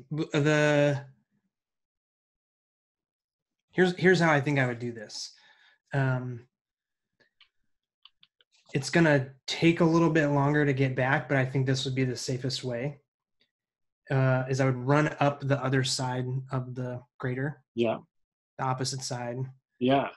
And then wait for them, or maybe not fully opposite, but the other side. Wait for them to uncurl. Okay. And then I'd kind of go along the ridge of where it gets difficult. The perimeter. So it takes them longer. Got it. Okay, so you slide down to the bottom, you grab the hatchet, you run up the other side to the point where you can't climb anymore, and then you start to circle back around. Is that right? Okay. Yeah. Great. So as long as they wouldn't just roll back up and go, I want them to like start chasing me again. Yeah. So you're gonna go the other side and then just wait until they locate you and then start moving towards you. Yeah. Okay. Yeah. And then you start to circle. Yes. And as you start to circle, you see that them doing that hesitation thing where they keep trying to kind of orient themselves, and then they sort of, start to do this very slowly, arcing kind of after you, but you very easily outpace them. Mm-hmm. And in a matter of just a couple of minutes, because you don't want to move too fast, you might slip and fall. You get back to the climbing track, and now they're very far away from you, and you have the hatchet. And I think, all right, without time pressure, I think it's going to be pretty easy for Amu to hack the rest of the footholds. Okay. And they have super screwed up their spiral now, right? I can't remember where they are. And then you guys are able to get up high enough to grab that rope. And Saphira and Claudio hold it steady, and you climb up over the lip. Maybe a little sweaty.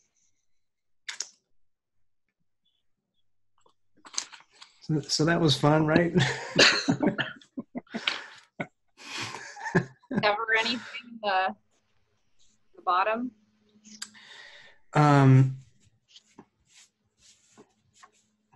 I guess I would relay that Caracol, this place is outside the domain of Caracol,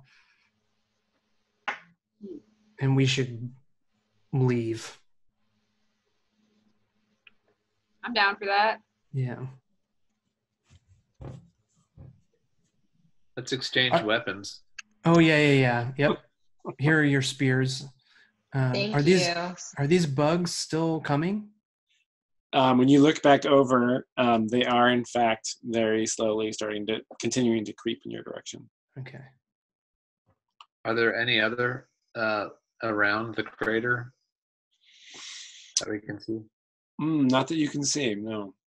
I mean, the crater right now at this point, it's not like a lot of time's gone by, but the sunlight has shifted. It's getting towards late afternoon, so the shape of the light coming in, it's like a narrower shaft, and so much of the cavern is kind of pitch black outside of the ambient light from that. So who knows what lurks in the darkness there? But you don't see any other bugs besides those two.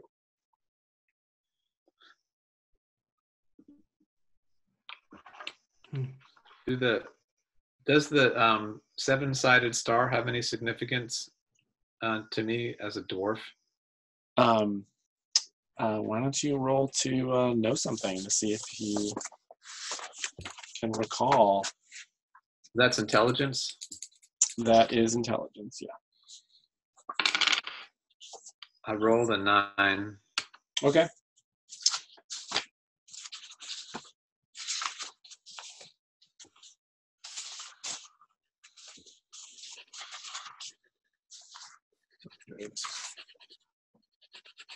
So on 9 for know something, I can tell you something useful about this thing, if in fact you could potentially know, and it is in fact a dwarven symbol. You recall which of your family members taught you about the constellations? Oh, my mother. So your mother would point out to you when you were a child the 7 stars of Tatia, the Saitsiman Tatia Valoa, and those, if you recall, Tatia is the mother of stars. Yeah.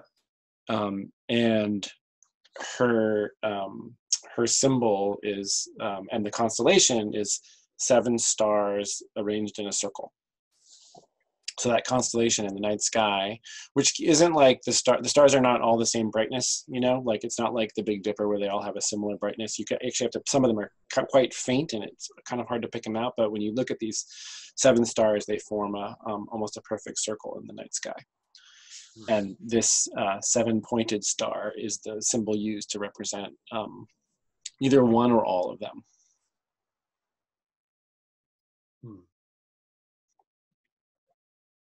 But you don't know, you know, what you know about, you don't know any of the specifics about the significance of that. You just know that it represents one of the 7 stars of Tatia. Yeah. Oh. So there are 7 altars? Yeah. And 1 for each star. And this crater.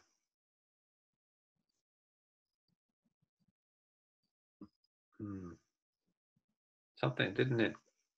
Why do I think it came from the sky? Like a. You guys had theorized that because you looked at some wall carvings near the temple that showed like a shooting star and a kind of pictogram of the mountain with like a jagged hole in it. So you had previously theorized that something had struck the mountain. I wonder if these bugs came from the sky. Do you think that's where they...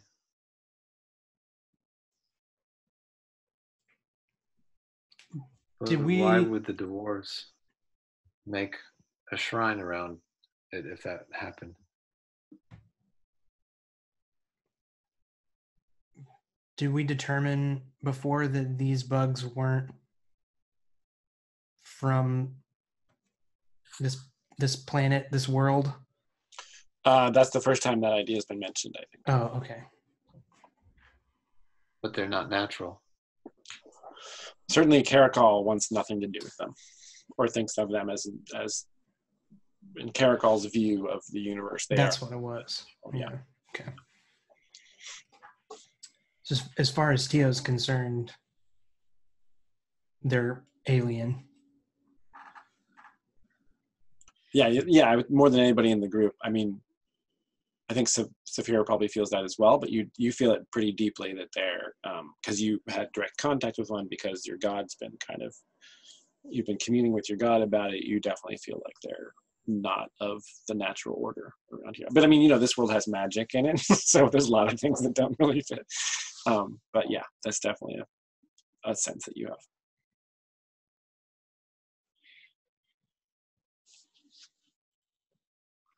Okay, so what's next?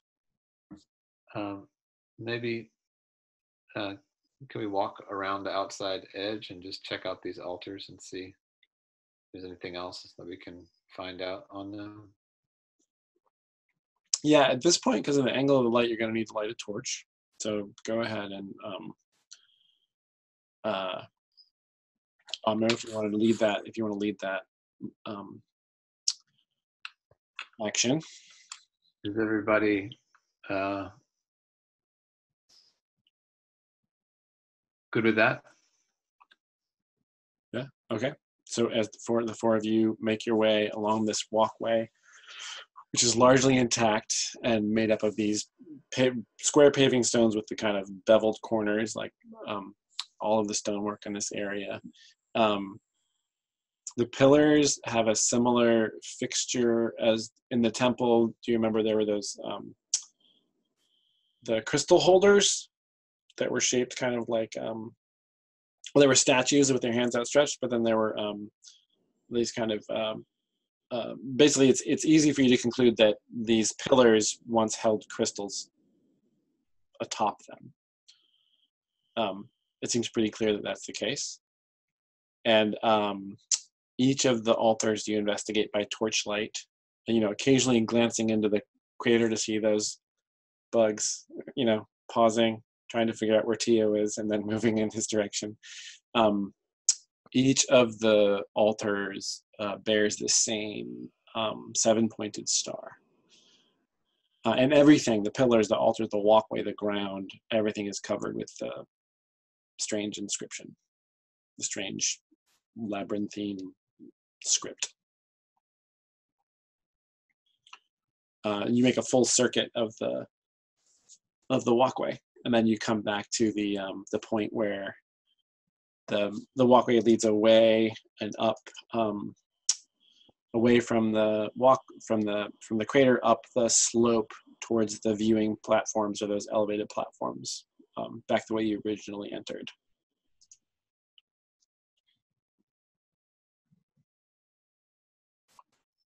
And I should say that at this point, I'm going to go back to that for a second, the whiteboard. Can you guys see my pointer? Yeah. Okay. So you came in where the star was. I'm going to put another star where the little crawl space to the lichen chamber with the husks, that was here. The whole area behind the walkway, this part of the cavern back here, has largely been in darkness. As the shaft of light moves through this, across the room, this whole back part of the cavern has not been illuminated. So you don't actually know what things look like back there. Just to be clear about what you've explored and what you haven't.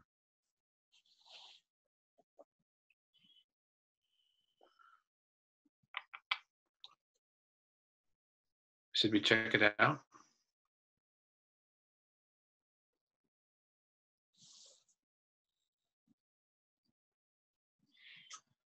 Tino, are you feeling like you want to get out, or not so worried about the slow-moving threat? I'm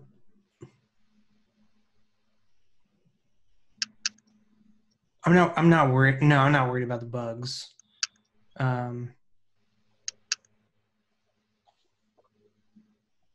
I guess since we're here, we might as well continue. But let's not spend too much time. Does anyone have anything to write with?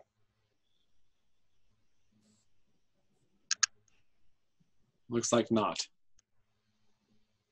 Yeah. I give her a knife.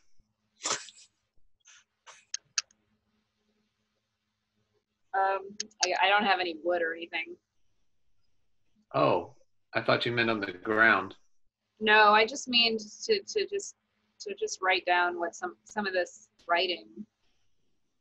I have no idea how to decipher it here, but perhaps it would be of interest. Oh. Knowledge has value as well. Both. Brother Brass has it. He's a little woo-woo now, right? Yes, he's still pretty out of it. But he was writing things on a book. Yeah, he I'm trying to look up exactly what he had. Yeah, he's, his gods, he serves as Sabia the Wise, the god of knowledge and luck. So he was writing down things. He was recording things. So he does have writing implements. All right. Which you could certainly, depending on how long you're going to stick around, you could certainly borrow them from him, and it wouldn't bother him. That's all. What's that? That's all. That's all. Okay. So investigate the far side of the crater right now. Is that right? Okay. Torch in hand. Yep. Amo. Before we leave, I was remembering the song that my mother taught me of the Tatia, and it seems like an appropriate place to sing that song. Ooh. And not being a priest or priestess or whatever, but with all the folk wisdom and traditions and stuff, Yeah. I thought it might I don't know, give me some insight or luck or something. I remember before it said, give thanks to the mother of stars, all who enter. So so I sing this song. There is a secret one inside all the stars and all the galaxies, run through her hands like beads, run through her hands like beads. That was just a song that her mother, Amu's mother, taught her, and they would sing at the festival of Tatia. Great. Is it in Dwarven or in the Common? I think that was a translation. Okay. And where are you standing when you sing it? In front of the last altar that we ended up at. Okay.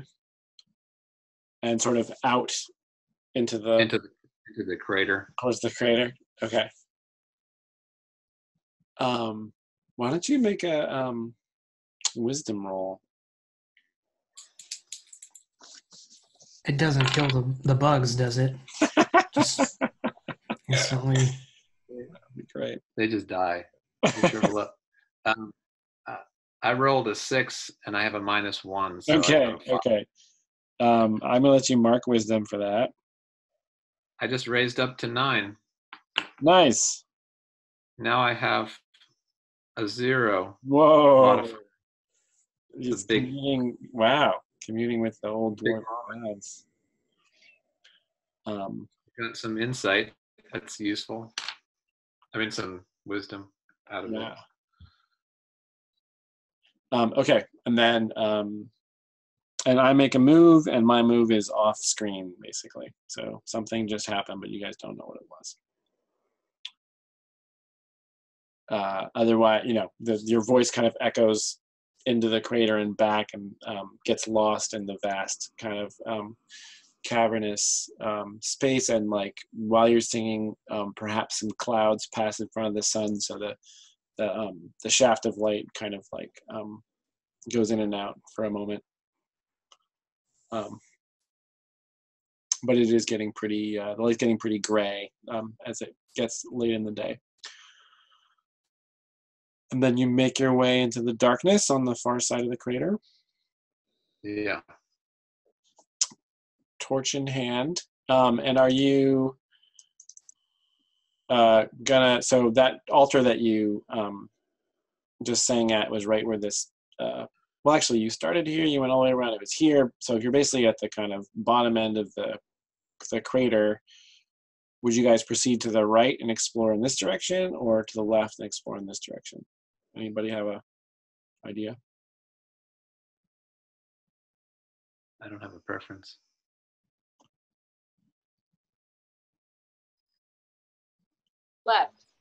Left. Okay. We got a direction. Okay. Mark a duration on the torch. Are these my torches or is this the torch you still have from me? I assumed it was the one I still had. Yeah, okay.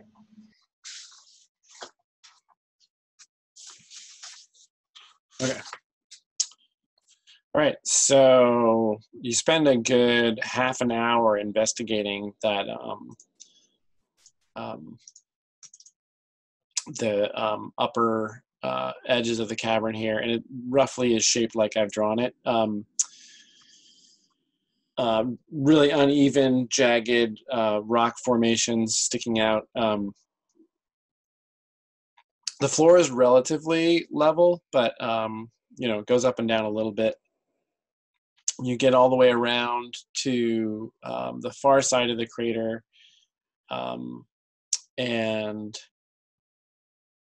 you encounter an area of the cavern wall, kind of right back, sort of opposite the entry path, against the opposite at the opposite end of the cavern, where a number of small tunnels, which appear to be natural, kind of cut into the rock at different angles. It's like half a dozen kind of openings. You know, one or two are sort of a little bit above ground level. Several more are like 10 or 15 feet above ground level. No apparent rhyme or reason to them. They have either like there's some kind of like geological shift, or you know, some kind of softer rock that eroded over time, but there's a number of dark openings leading back into the rock of different sizes, like none of which a human could stand in. They'd have to be you'd have to enter crawling.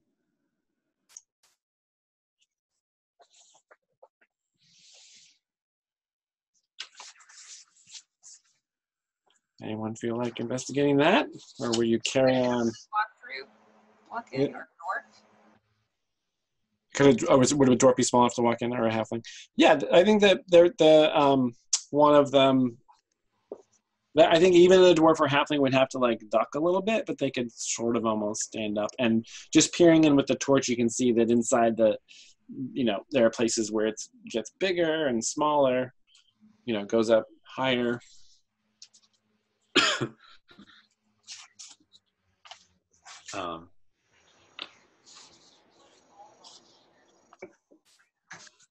I'd like to take a peek inside. Like go in a little bit? Yeah. Like to the full extent of, you know, just investigate until it seems like you might be going too far? Yeah, I just want to crawl in a bit and see if anything shapes up, if there's another cavern, or if there's anything interesting in there. Any Okay. crystals? For instance, could there possibly be? So you kind of choose an opening that seems like you could fit into, squeeze through into a pretty tight area, and then it opens up and extends like above your head at a weird angle, and then you have to climb up a kind of hard, jagged surface, and then you're faced with several of these openings, these natural tunnels going off in sort of different directions, and holding your torch up and peering down them. There's nothing really that distinguishes one from the other. So to investigate much further past that point, you might run the risk of kind of getting lost. That's what would be at stake. I kind of holler back that information. Are we close enough? Yeah, they can hear you for sure. Yeah. Tell them what I'm seeing. Do you guys want to crawl in? Does the writing lead in? So Tio is sort of investigates the openings. It's a really good question. You see some sign of the writing, like one or two lines going in, but it's not covered the way that the rest of the cavern is. Like at first you think there's none, but then closer inspection you see there's a couple spots where it looks like one of these creatures might have crawled in there at some point.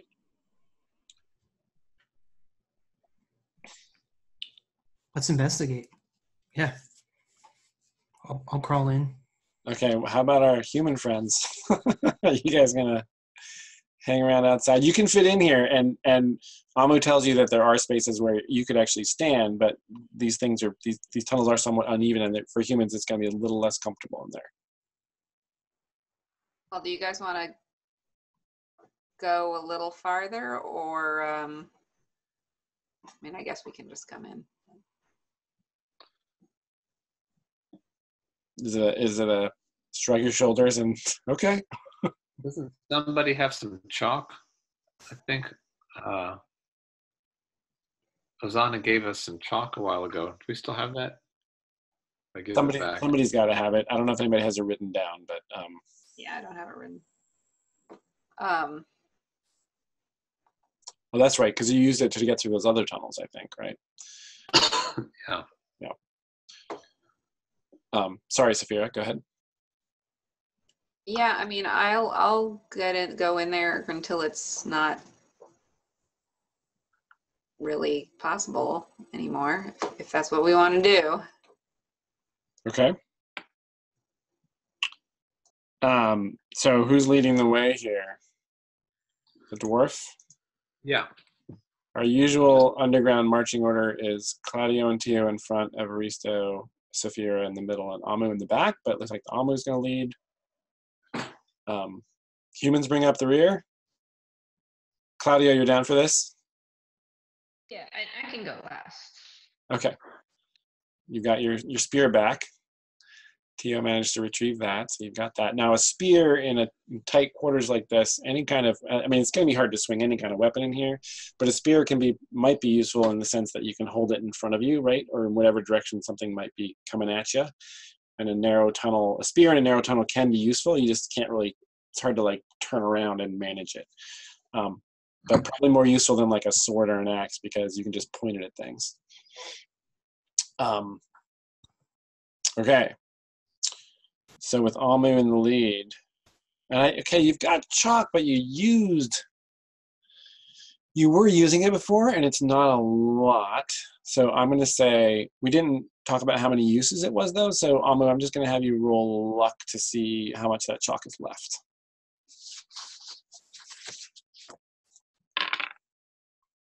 I rolled a 6, and I have a -1 to my luck right now. Okay, so you reach into your bag and you pull out, and you just got chalk dust on your hands. There's no useful chalk remaining. Can I make a nice handprint with that chalk dust? You can make one or two marks with it. Yeah, you could definitely make a mark that you would recognize upon returning to this spot. If you like, if you want to put it in a particular spot where, you know, if you do manage to if you get lost and end up back here, that would tell you the way to the exit for sure. Yeah. Okay. The way we came. Great. And then I'm sorry, are you leading the way or is Tio leading the way? Oh. I wasn't sure about the answer to that. You lead the way. I'll go. Okay. And how would you say you're trying to, with the absence of chalk, how would you say you're trying to navigate these tunnels? Using logic and spatial reasoning, or relying on your instincts, or some other way?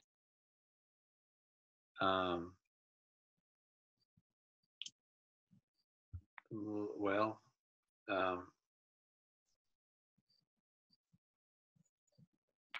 I think that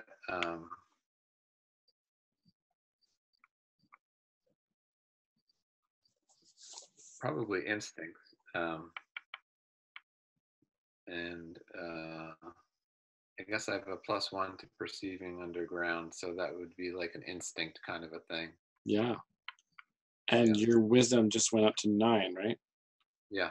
Yeah. So you're gonna get a +1 to this roll. Yeah. Yeah.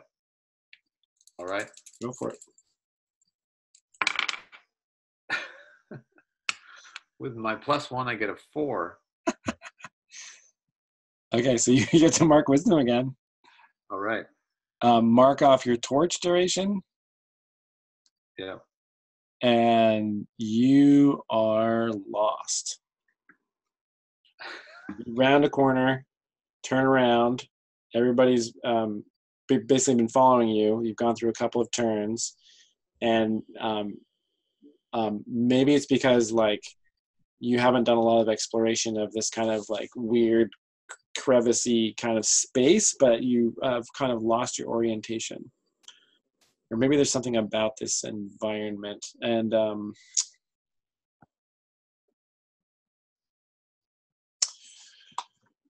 at the same time,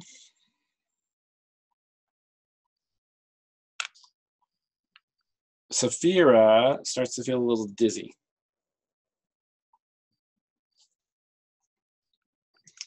And Claudio, you notice Saphira kind of pause and reach out and kind of like steady herself on the cave wall.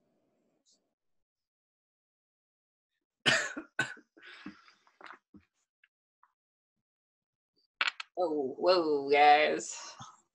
Hang on a minute. How dizzy am I? Am I like room spinning or just kind of like...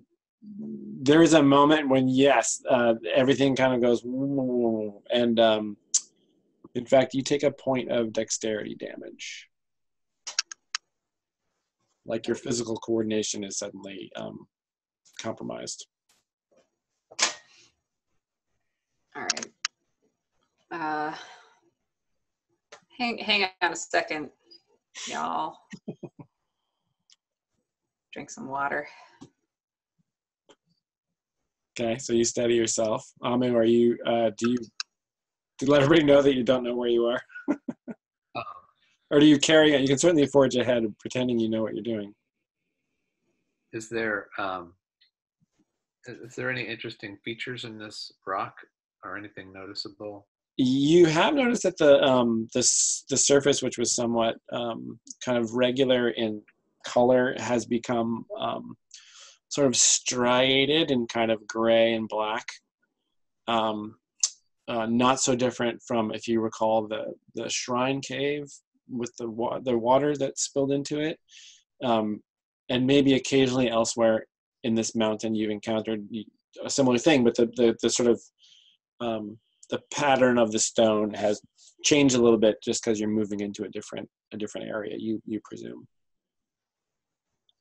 So like kind of horizontal banding, right? When you hold the torch and look at the walls, a kind of horizontal banding that as you've gone deeper, it seems to like narrow somewhat.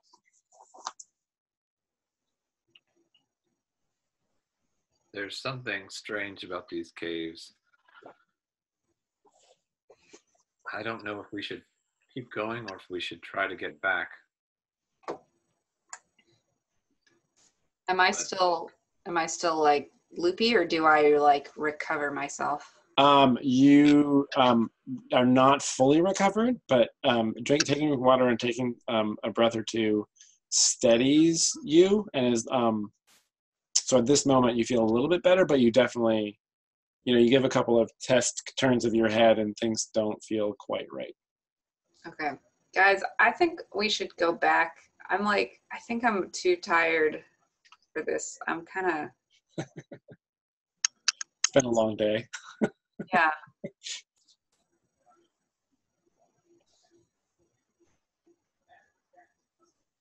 I agree. Let's head back. So Amu, you're not letting on that you might not know what's up. You're gonna try to fake it till you make it. No.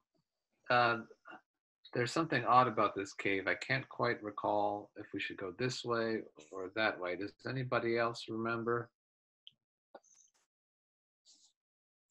Something about these striations that are confusing me. I will give Claudio a shot at remembering. Claudio's bringing up the rear, and Claudio is the smartest of the bunch. Okay. Right? Claudio's got a 13 intelligence, which is the best you guys have. So Claudio can try to remember which fork you guys took at the last juncture. And that's a +1. Yeah. Okay.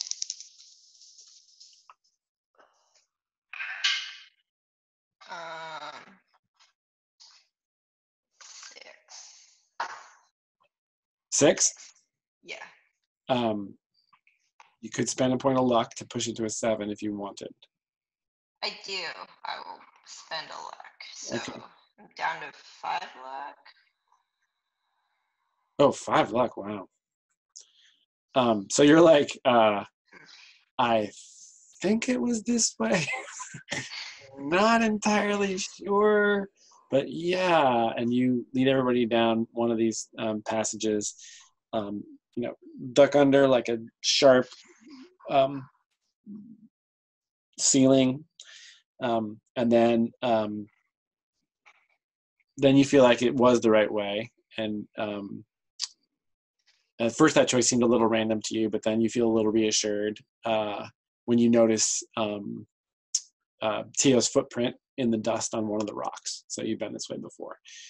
And in another 5 or 10 minutes, you're back at the handprint and you can find your way out. And by this time, everybody's feeling a little dizzy and everybody takes a point of dexterity damage. So, except Saphira does not take additional damage.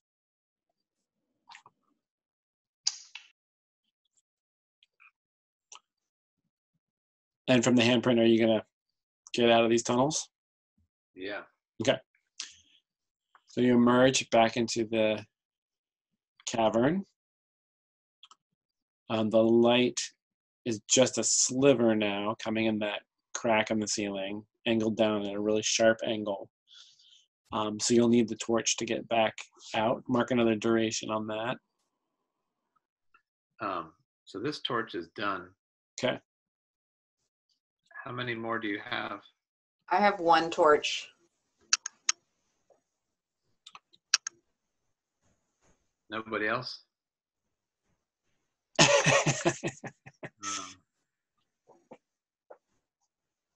Those crystals glow, don't they?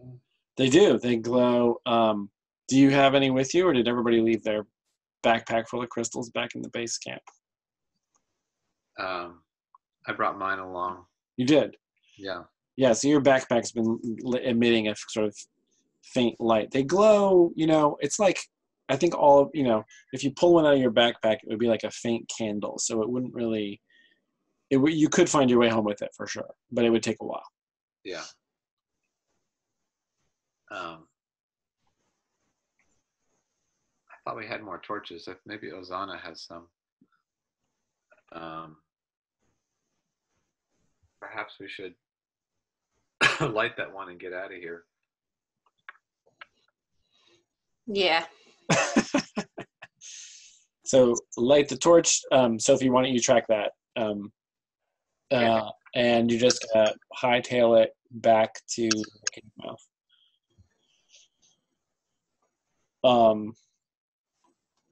If you're somewhat familiar with this cavern, there's still some light. You know where the crater is. It's pretty easy to navigate back to the walkway, proceed up the steps, and then make your way back. And you don't encounter. I think when you glance into the crater and hold the torch out, the torch doesn't light enough of it to tell where those creatures are. And there may be a little anxiety about the fact that you're moving through a dark space and those things are out there somewhere, but you don't encounter them. And just mark 1 duration off that torch in order to get you guys back to base camp. Azana and Evaristo were a little bit worried, but it's not totally dark out yet, so they were a little anxious, but happy to see you back, and they want to know everything that happened. So you guys, relate whatever you want to relate. And Ozana tells you that while you were gone, what appears to be the kind of the bull of this herd of cattle has showed up. And has kind of ushered the cattle away from the cave mouth and back down towards the river at the foot of the mountain. So the cattle are no longer hanging around the cave mouth. They've been, and she tells you that they're still down there, and you can, in the dusk light, you can see them, sort of doing what little grazing they can by the water side and drinking from the river. But they've been kind of herded away from you.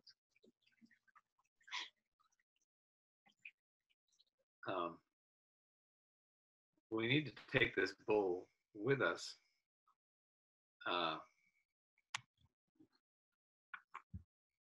Back to Zeta, so that we can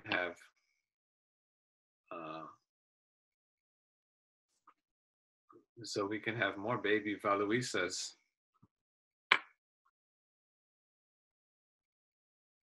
Claudia, what do you think about this proposal? Since it's your sister he's talking about. I think that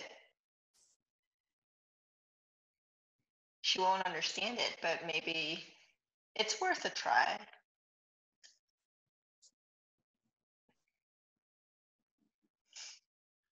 She'll see the good intention behind it, perhaps. So there's going to be a cattle drive. We have 1 piece of rope. Can anyone have any roping skills? You mean like lasso? I think if we can tempt them with some kind of food, they maybe will follow us. And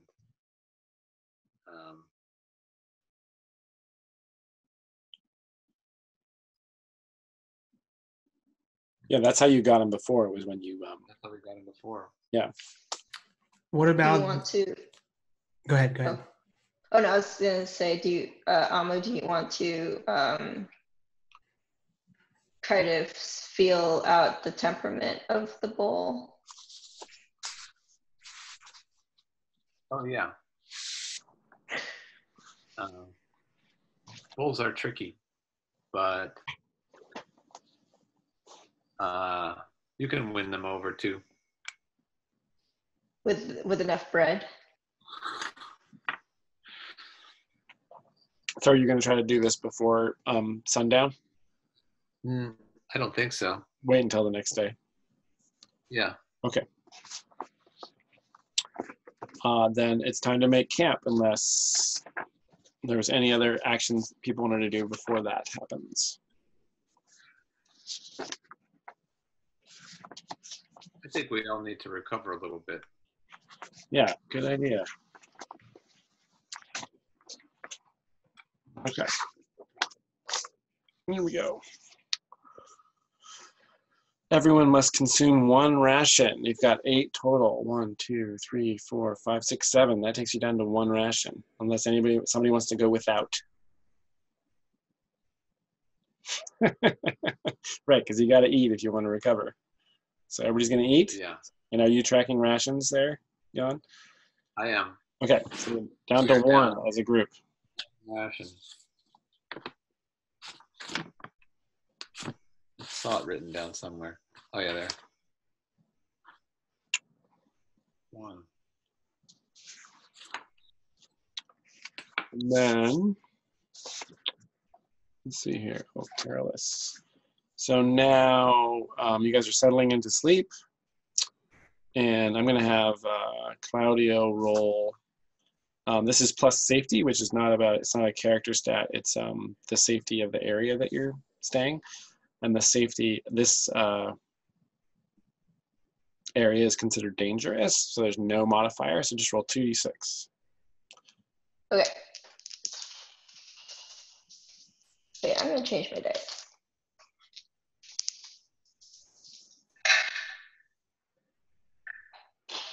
Six. You could spend a luck to bump that to a 7. This is public knowledge. A 6 or less, a creature finds your camp, and that creature, don't know if it's going to be beneficial or harmful, no idea. It's a random creature based on the area you guys are staying. If you bump it up to a 7, a mishap occurs in the night. But you're pretty low on luck, right? Although for this roll, anybody could spend luck. Claudio made the roll, but it's a roll for the whole party. Also not necessary. You could just see what happens with the creature. I'm happy to spend it, unless anyone else wants to drop. I don't think you should get your luck that low. To 4? Yeah. You only get 1 back every time you level up. You're going to be miserably low. It's true, but I'm already down to -2, so. Well, but if you don't spend it when you level up, then you'll get back up to 6. True. And this why don't creature we- might be friendly. Yeah, let's see what happens. Yeah, it's just a random. Or it might be food. It might be need. food. Yeah, could be potentially food. I mean, you have a herd of cattle at your front door. You want food, but they're filled with crystals. Okay. You gonna let it ride? Yeah, I'll take the advice of my friend. Okay, roll 1d6 then.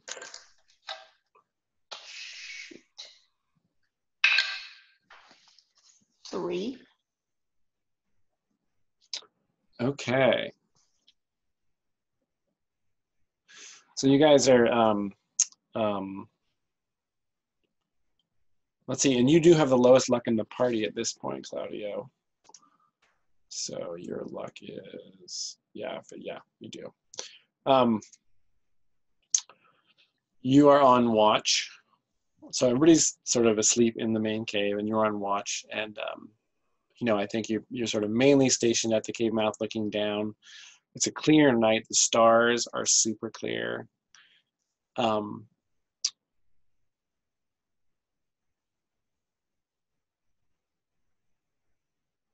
And what you notice is, so everybody got this crystals kind of stuffed in their backpacks. Maybe there's 1 or 2 kind of lying on the ground inside the cave.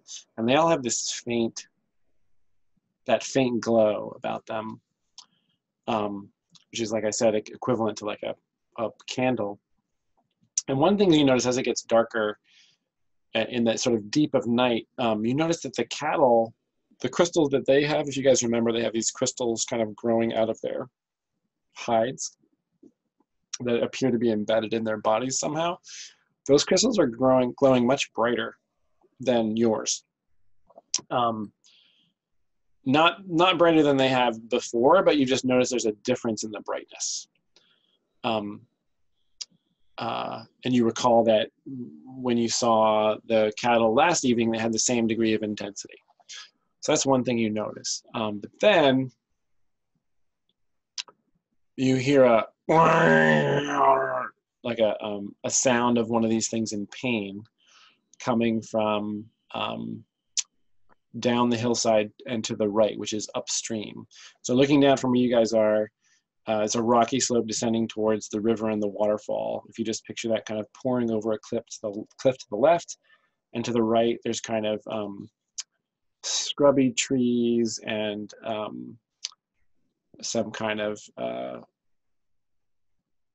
some copses of fir trees extending along the right side along the banks of the river. So somewhere in that direction, which is very dark right now, there's only starlight, you hear the sound of one of these animals in pain.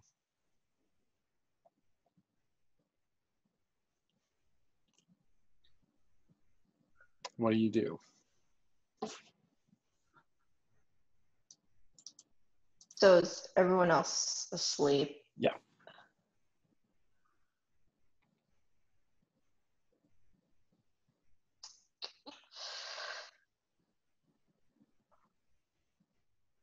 Well, I sense that there's something wrong and probably should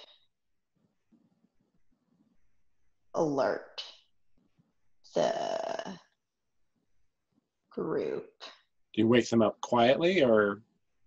Yeah. Yes. Okay. Yeah, quietly. So everybody is kind of roused from their sleep. They come blinking to their feet and grab whatever's at the ready. And what do you tell them? I heard a sound upstream. Sounds like one of those crystal creature cows is hurt. I wonder if there's something out there that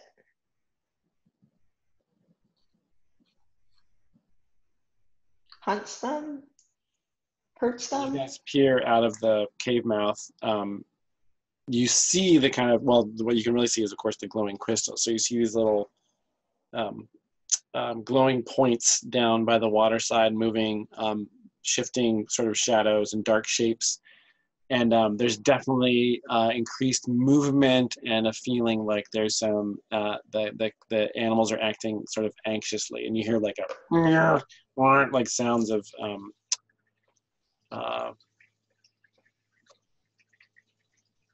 you know, they're not, perhaps fright. There's something happening amongst the herd.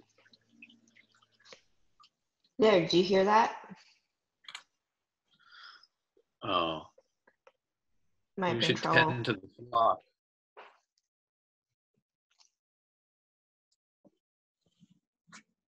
Don't want to lose all of our cows. And as you're watching, they appear to be, as a group, starting to sort of move down towards the waterfall side.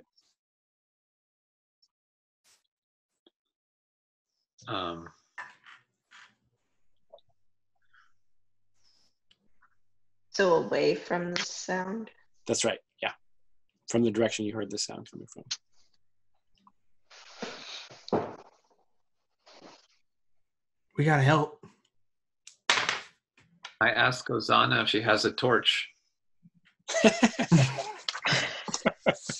Evaristo, go help. We're out of torches, Evaristo.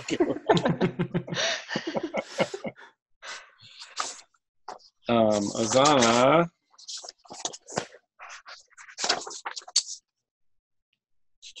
Yeah, she had. Yeah, she had some, I think. So, Sophie, do you guys remember who started out with torches in your group? Who actually bought some before you guys went on? I think that I brought torches. Okay. I did not have adventure here, but I think I bought torches. Okay. Did anybody else? They're erased off my sheet. Okay. As well, but they're erased off your sheet. Yeah. Oh, I definitely don't have any left. You don't have any left. Okay. Yeah. And Amo, did you have any torches that you brought with you? I only brought a tinder box. Okay. So why don't you roll? Let's see, an Amu. Roll a d6 to see how many torches Amu has. I mean, sorry, Ozana. 5. Yeah, so she's got a bundle. Yep. She opens up her pack and pulls out. They're all kind of wound together. And Yeah. tosses them to you. Let's. I light a couple of torches, and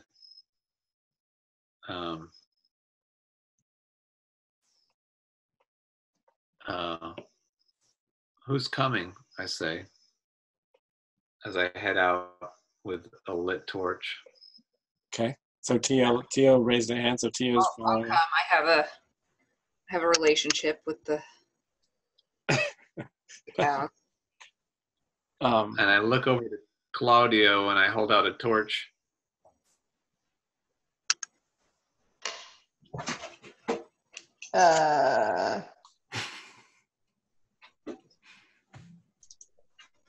Do you have cow trauma from your childhood? Sorry. I can. Oh, I'm with you. Okay. All right. So I hand the other torch to Claudio. And I guess I want to head off kind of halfway between the direction of the sound that I heard and where the cows seem to be going. Okay. So aim for sort of midway there. Yeah. Okay. Ozana is also joining you guys. She draws her 2 blades and is going to exchanges a glance with Saphira of I'm with you, and because you guys have a bond, right, of some kind. And Amu leads the way, torch aloft, down the hillside, sort of skirting the trees on the right. It's a little rocky and some loose stones, but not like really difficult descent. And in but obviously you got a torch, so you're not trying to be stealthy. Are you proceeding cautiously or quickly? Like, are you concerned that there's something that you need to deal with right away, or are you being kind of cautious? Well, I realize the torchlight doesn't go very far, and mostly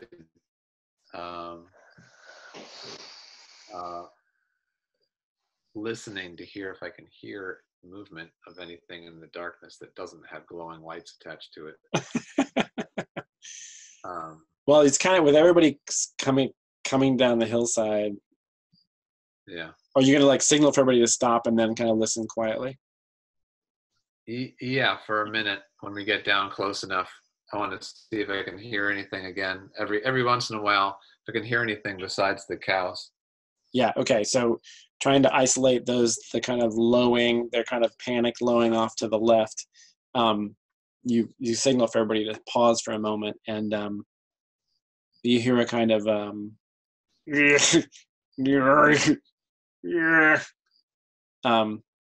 definitely a sound of distress from one of them further upstream.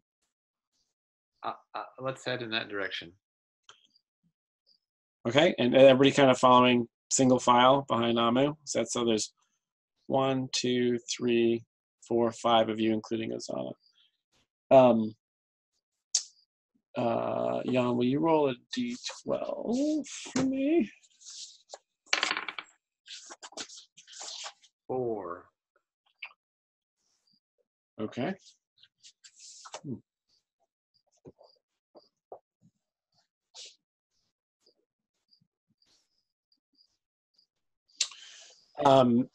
You reach the banks of the river, which are rocky. It's a pretty fast-flowing river here, this close to the waterfall.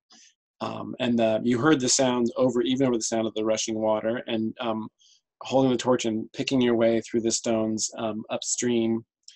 The shadows of the trees the trees are casting these dramatic shadows as both of the torches are moving across the landscape. And then you make out the shape of one of first you see the glowing crystals of one of the animals lying down at the riverside.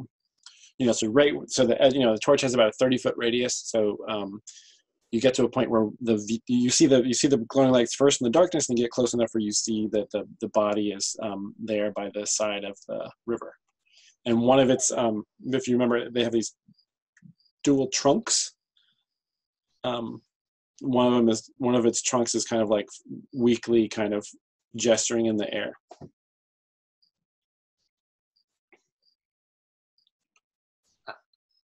Let's all stop and listen. I kind of hold my hand up like, is there any other sounds happen?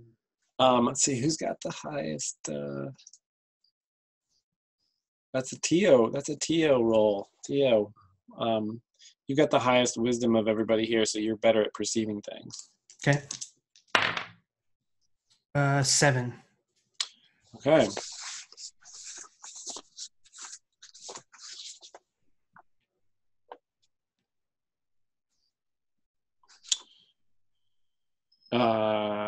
You can ask a question about the object of your attention, which is you're just listening around. The question could just be, do I hear anything unusual, or is do I hear a different sound? Another animal, yeah. Okay, so you kind of tune in. There's the rushing of the water. There's the occasional sound of this injured one, and there's the faint sounds of those down there. And uphill from you, if you picture you guys lined up sort of all on the shore of this river, it's the river's on your left as you look upstream, animals ahead of you. To the right of you, going up the slope towards the mountain, is mixed fir trees and undergrowth. To the right and ahead, you hear something go,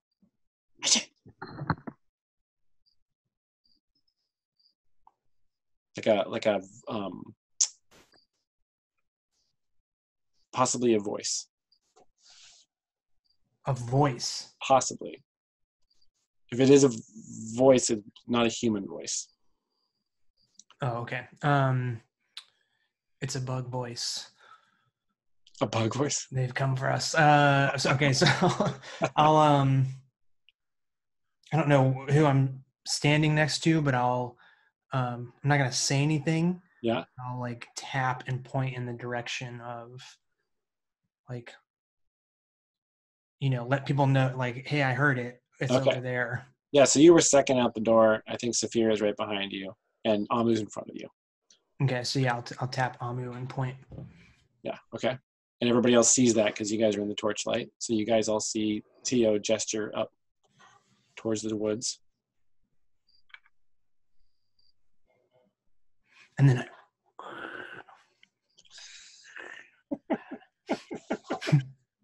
Are you heading up that way? Are you? I think he was just in. Are you going for it? I mean. And then you slip out of the torchlight? No. I mean, are you doing this and then like go, starting to walk? Yeah, like let's like, go. Like let's all go at least like be in between the our cow friend and the noise. Okay. I will follow. I'm following. Or this is maybe like too out of the game, but if this thing attacked a cat, one of these creatures, and then isn't like left it alive and isn't eating it or right next to it, like is this a trap? That's totally not out of the game because Tio is like totally savvy about that kind of thing, right? Like, Okay. I mean, maybe not the trap part, but you find it, if this was like a kind of predator, depending on the size of it, and it might either run away as soon as it heard you, or it might hang out and continue eating and ignore you. But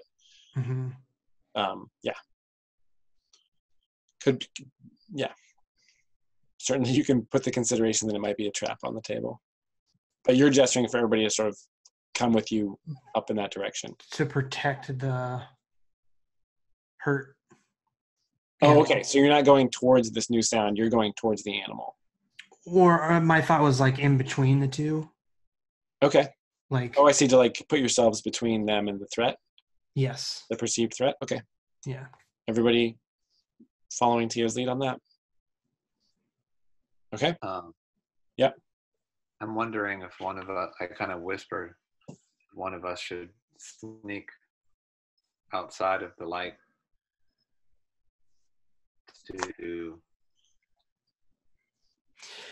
Ozana not be caught. gives you a quick nod and then slips away. Okay. And one thing you know about elves is that they can be very, very quiet. Yeah. So, yeah, let's go. Okay, so you guys move. Let's have Claudio, you roll 2d6 with plus nothing.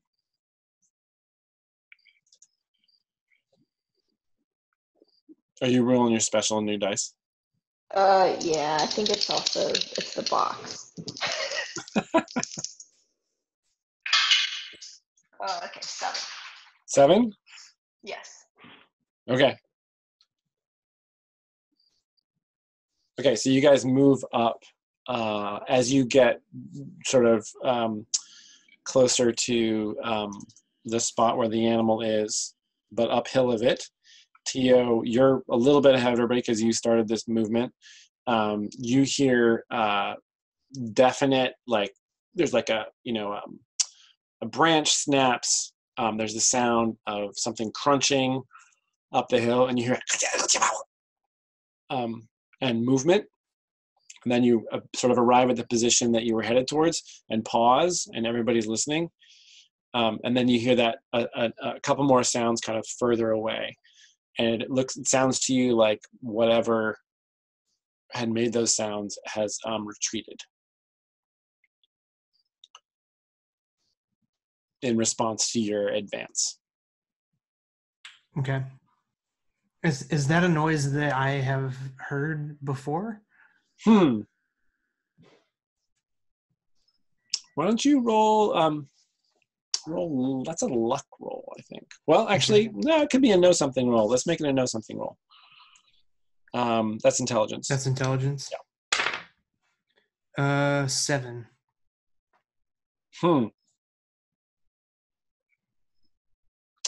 If anything, if it reminds you of anything, it's the language of the hill folk that live near, the wetland that you're used to kind of hanging around in. It possibly could be related to that, but nothing definitive.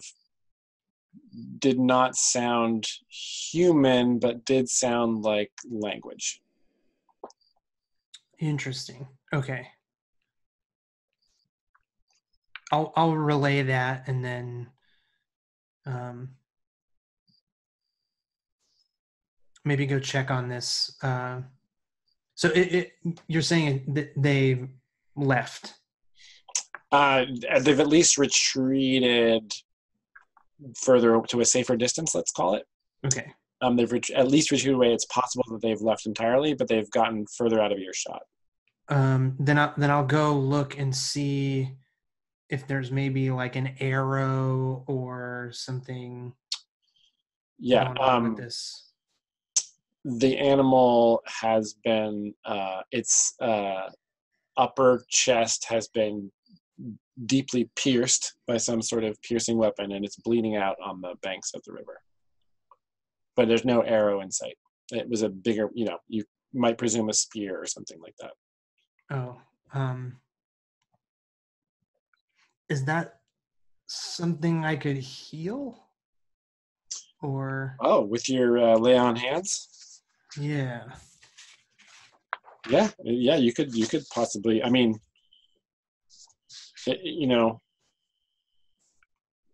I think it would take a fair amount to save this creature's life at this point. It's certainly possible. Where there's caracol, there's a way. Yeah, I'll try it. Let's see. So what's your current favor? 3. So after you make this roll, to lay on hands, you have to burn a constitution. And then you roll wisdom or charisma. And at a 10 plus, they would heal hit points equal to double your current favor. I think that if you got a 10 plus, you could save this animal's life. Okay. And then can I add a luck to it? Yep. Or do I add favor? You can't use, what can you use favor? Whenever you make a move that falls within the domain of your deity, you can spend favor. Okay. So if you could somehow think about how this falls within the realm of Caracol, this act. Mm-hmm.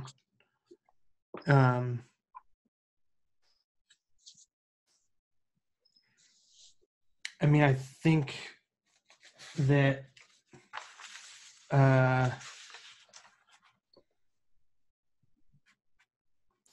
because I think these are people that have hunted this thing and not another animal, then I think I feel like it's better to try and preserve the life than it is to like let it be a part of nature. Does that make sense? Yeah, sure. Okay. Yeah, I'll buy that. So favor you spend before the roll, luck you spend after the roll. I will spend a favor. 1 point of favor, okay? Yep. I rolled a 5. Oh, shit. Yeah. Okay, so mark wisdom. Okay. And yeah, you can't save this thing. Unless, I mean, Saphira could try. But yeah, you're not going to be able to save it.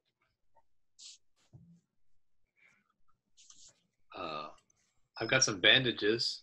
Definitely. This is definitely God territory.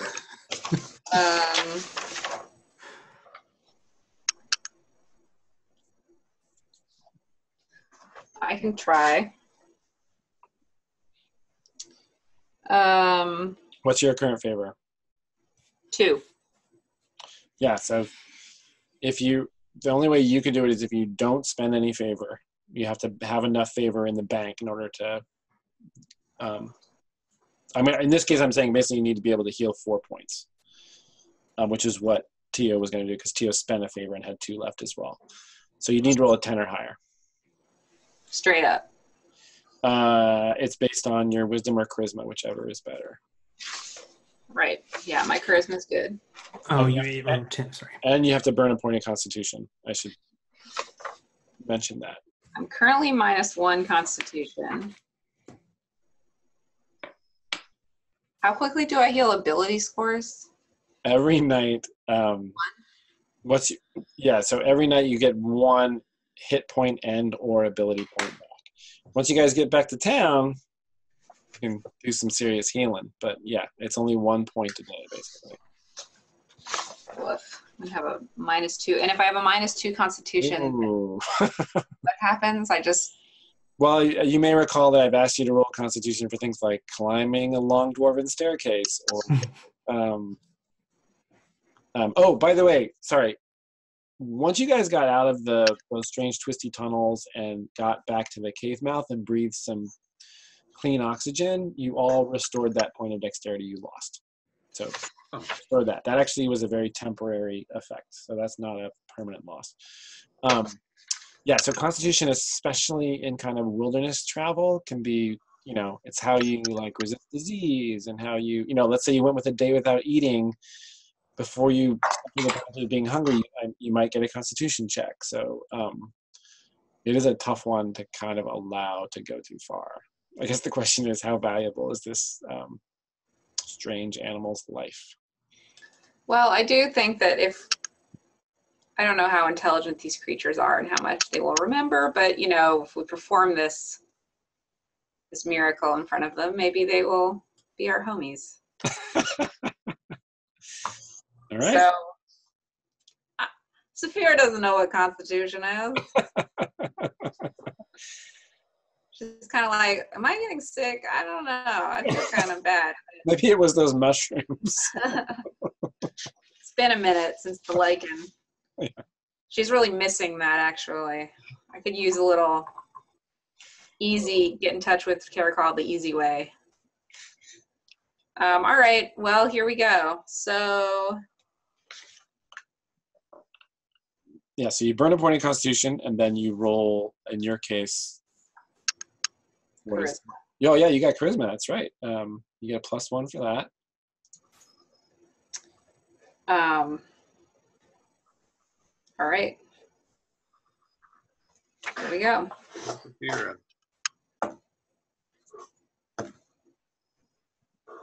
I rolled a 9 + 1 is 10. No! Wow. So Tio steps back, hands bloody, and kind of shakes his head, and then Saphira comes in. And what does it look like when you lay hands on this? It's a pretty massive animal, actually. And it's been the spear or whatever pierced it like right in the breast. Yeah. Well, yeah, I think I put my hand in its blood and I do create a spiral around the wound. Well, the spear's been removed at this point. The spear is nowhere to be seen. Yeah. Okay. Yeah. Yeah. So I create a spiral around and then I put my hand over the wound. With like the other hand or the same hand? You do this and then I do like a spiral, like quickly, and then like a like a wow. like a stop. Like Okay. And then there's a little kind of like that kind of jolts a little bit and sort of pulls itself up into kind of like a it's lying down still, but it's pulled its head up, and it's the two trunks kind of come out and touch you, and one of them kind of like crawls up your body and touches your neck. And you're sort of sitting there with your hands on it, and there's a moment where the two of you are sort of like not quite embracing, but definitely like connected. and I feel like crap. you feel this is so nice, but I feel kind of garbage. I'm just like, whoa, okay. At the edge of the torchlight, you notice that some other members of the herd have kind of shuffled up in the darkness and are now kind of standing in a kind of semicircle at a distance, observing what's happening. I do feel a little bad that we're probably stealing the food source of the indigenous creatures of this area. If you pull off this cattle drive anyway, Yeah. Yeah, right. Yeah, you're messing with the ecosystem here. I'm sure there's more around. Just like the buffalo, there's always more. Sorry, that was a down note. All right, let's call it there with the saving of the life of this crystal bovine and wrap up. Gotta find here we go. Okay. Nice, very nice. Ooh, is it in color now? Sorry, let me zoom in on that. Ooh, yes. That's what they look like. That's so great. Oh my God. Yeah, I got these nice pencils. Beautiful. Will you please scan that and send it to me Sure. so that I can always have a record? Okay. Did anybody fulfill an alignment goal? No, or he's like, no, nothing.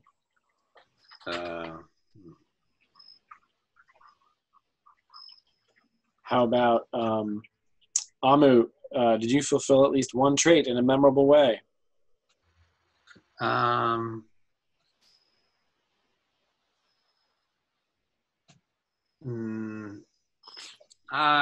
don't. I mean, I was maybe a little bit impatient. Either not really. I mean, diving down into that crater or going into those tunnels, but not necessarily. So. Okay, yeah. You can make that call. Tio, did you do any lying? I said I mean, I guess I didn't really mess with the bugs when I said I said I wasn't going to mess with the bugs. Oh, and then you did. And then I jumped in the crater. I don't know if that counts. Oh, right. You said you're going to keep your distance. Right. Oh, yeah. That doesn't feel like an overt lie. That feels like an impulsive decision. What's your other trait? Idealism. Huh. I think the way you described that laying on hands was idealistic in the Caracolian terms. So yeah, take a point. I'll take it. Claudio. Um, What do you got? Fair and aggressive. Yeah, I don't think I was either very successful. You chucked that spear though. I did. I think that aggressive in that context would have been over there on that pill bug, before Saphira had to ask for help, maybe. Oh yeah, and like that totally there missing them.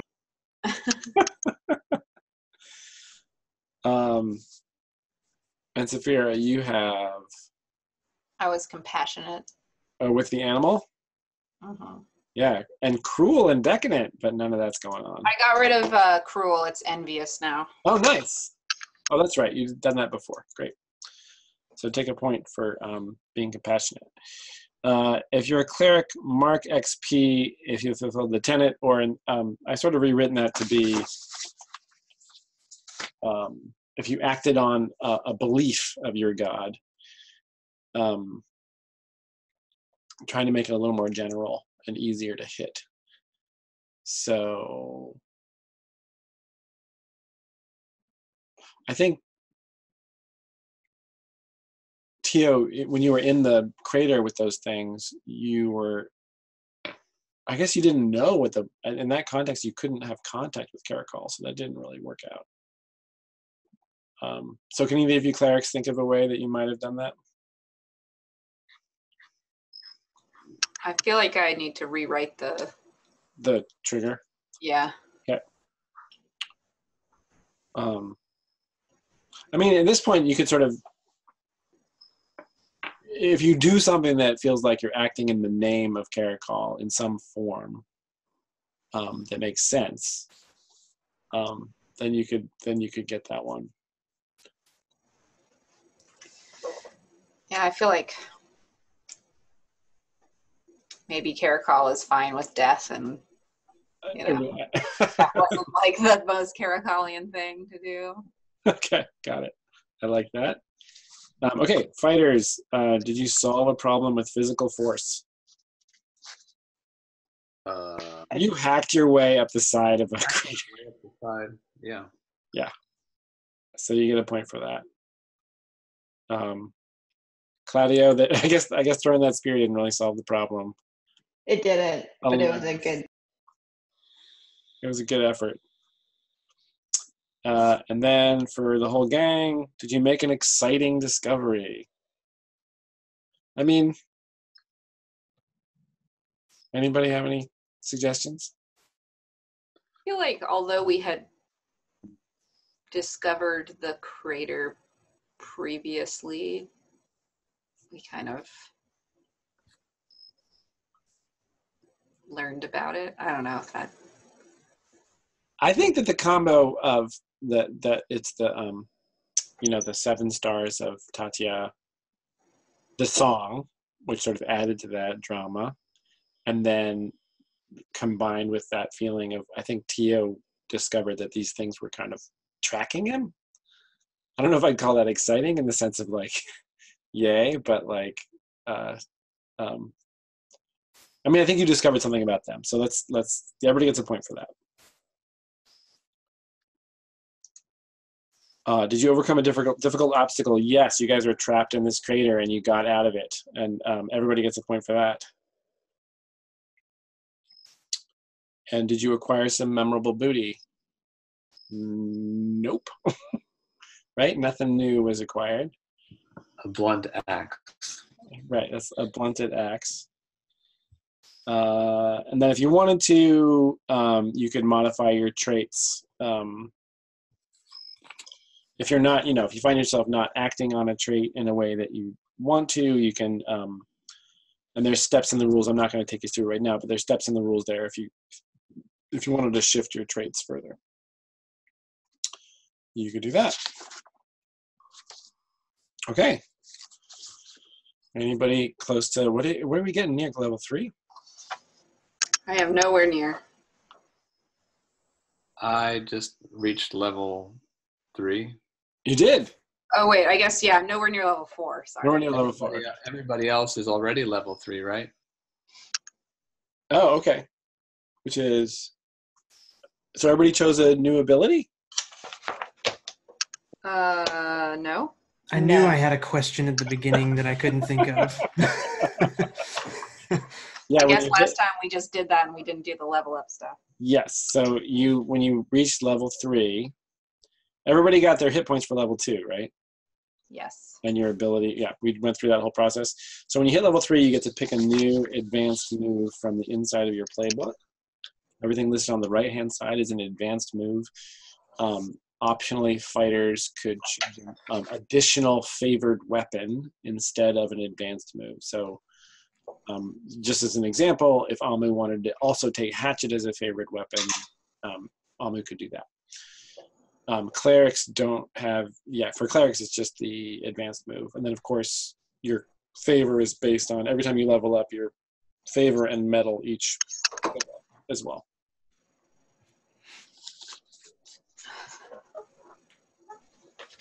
So you guys can think about that between now and next time. I tried to draw Saphira in the like old D&D way. Oh yeah, you got a fixer?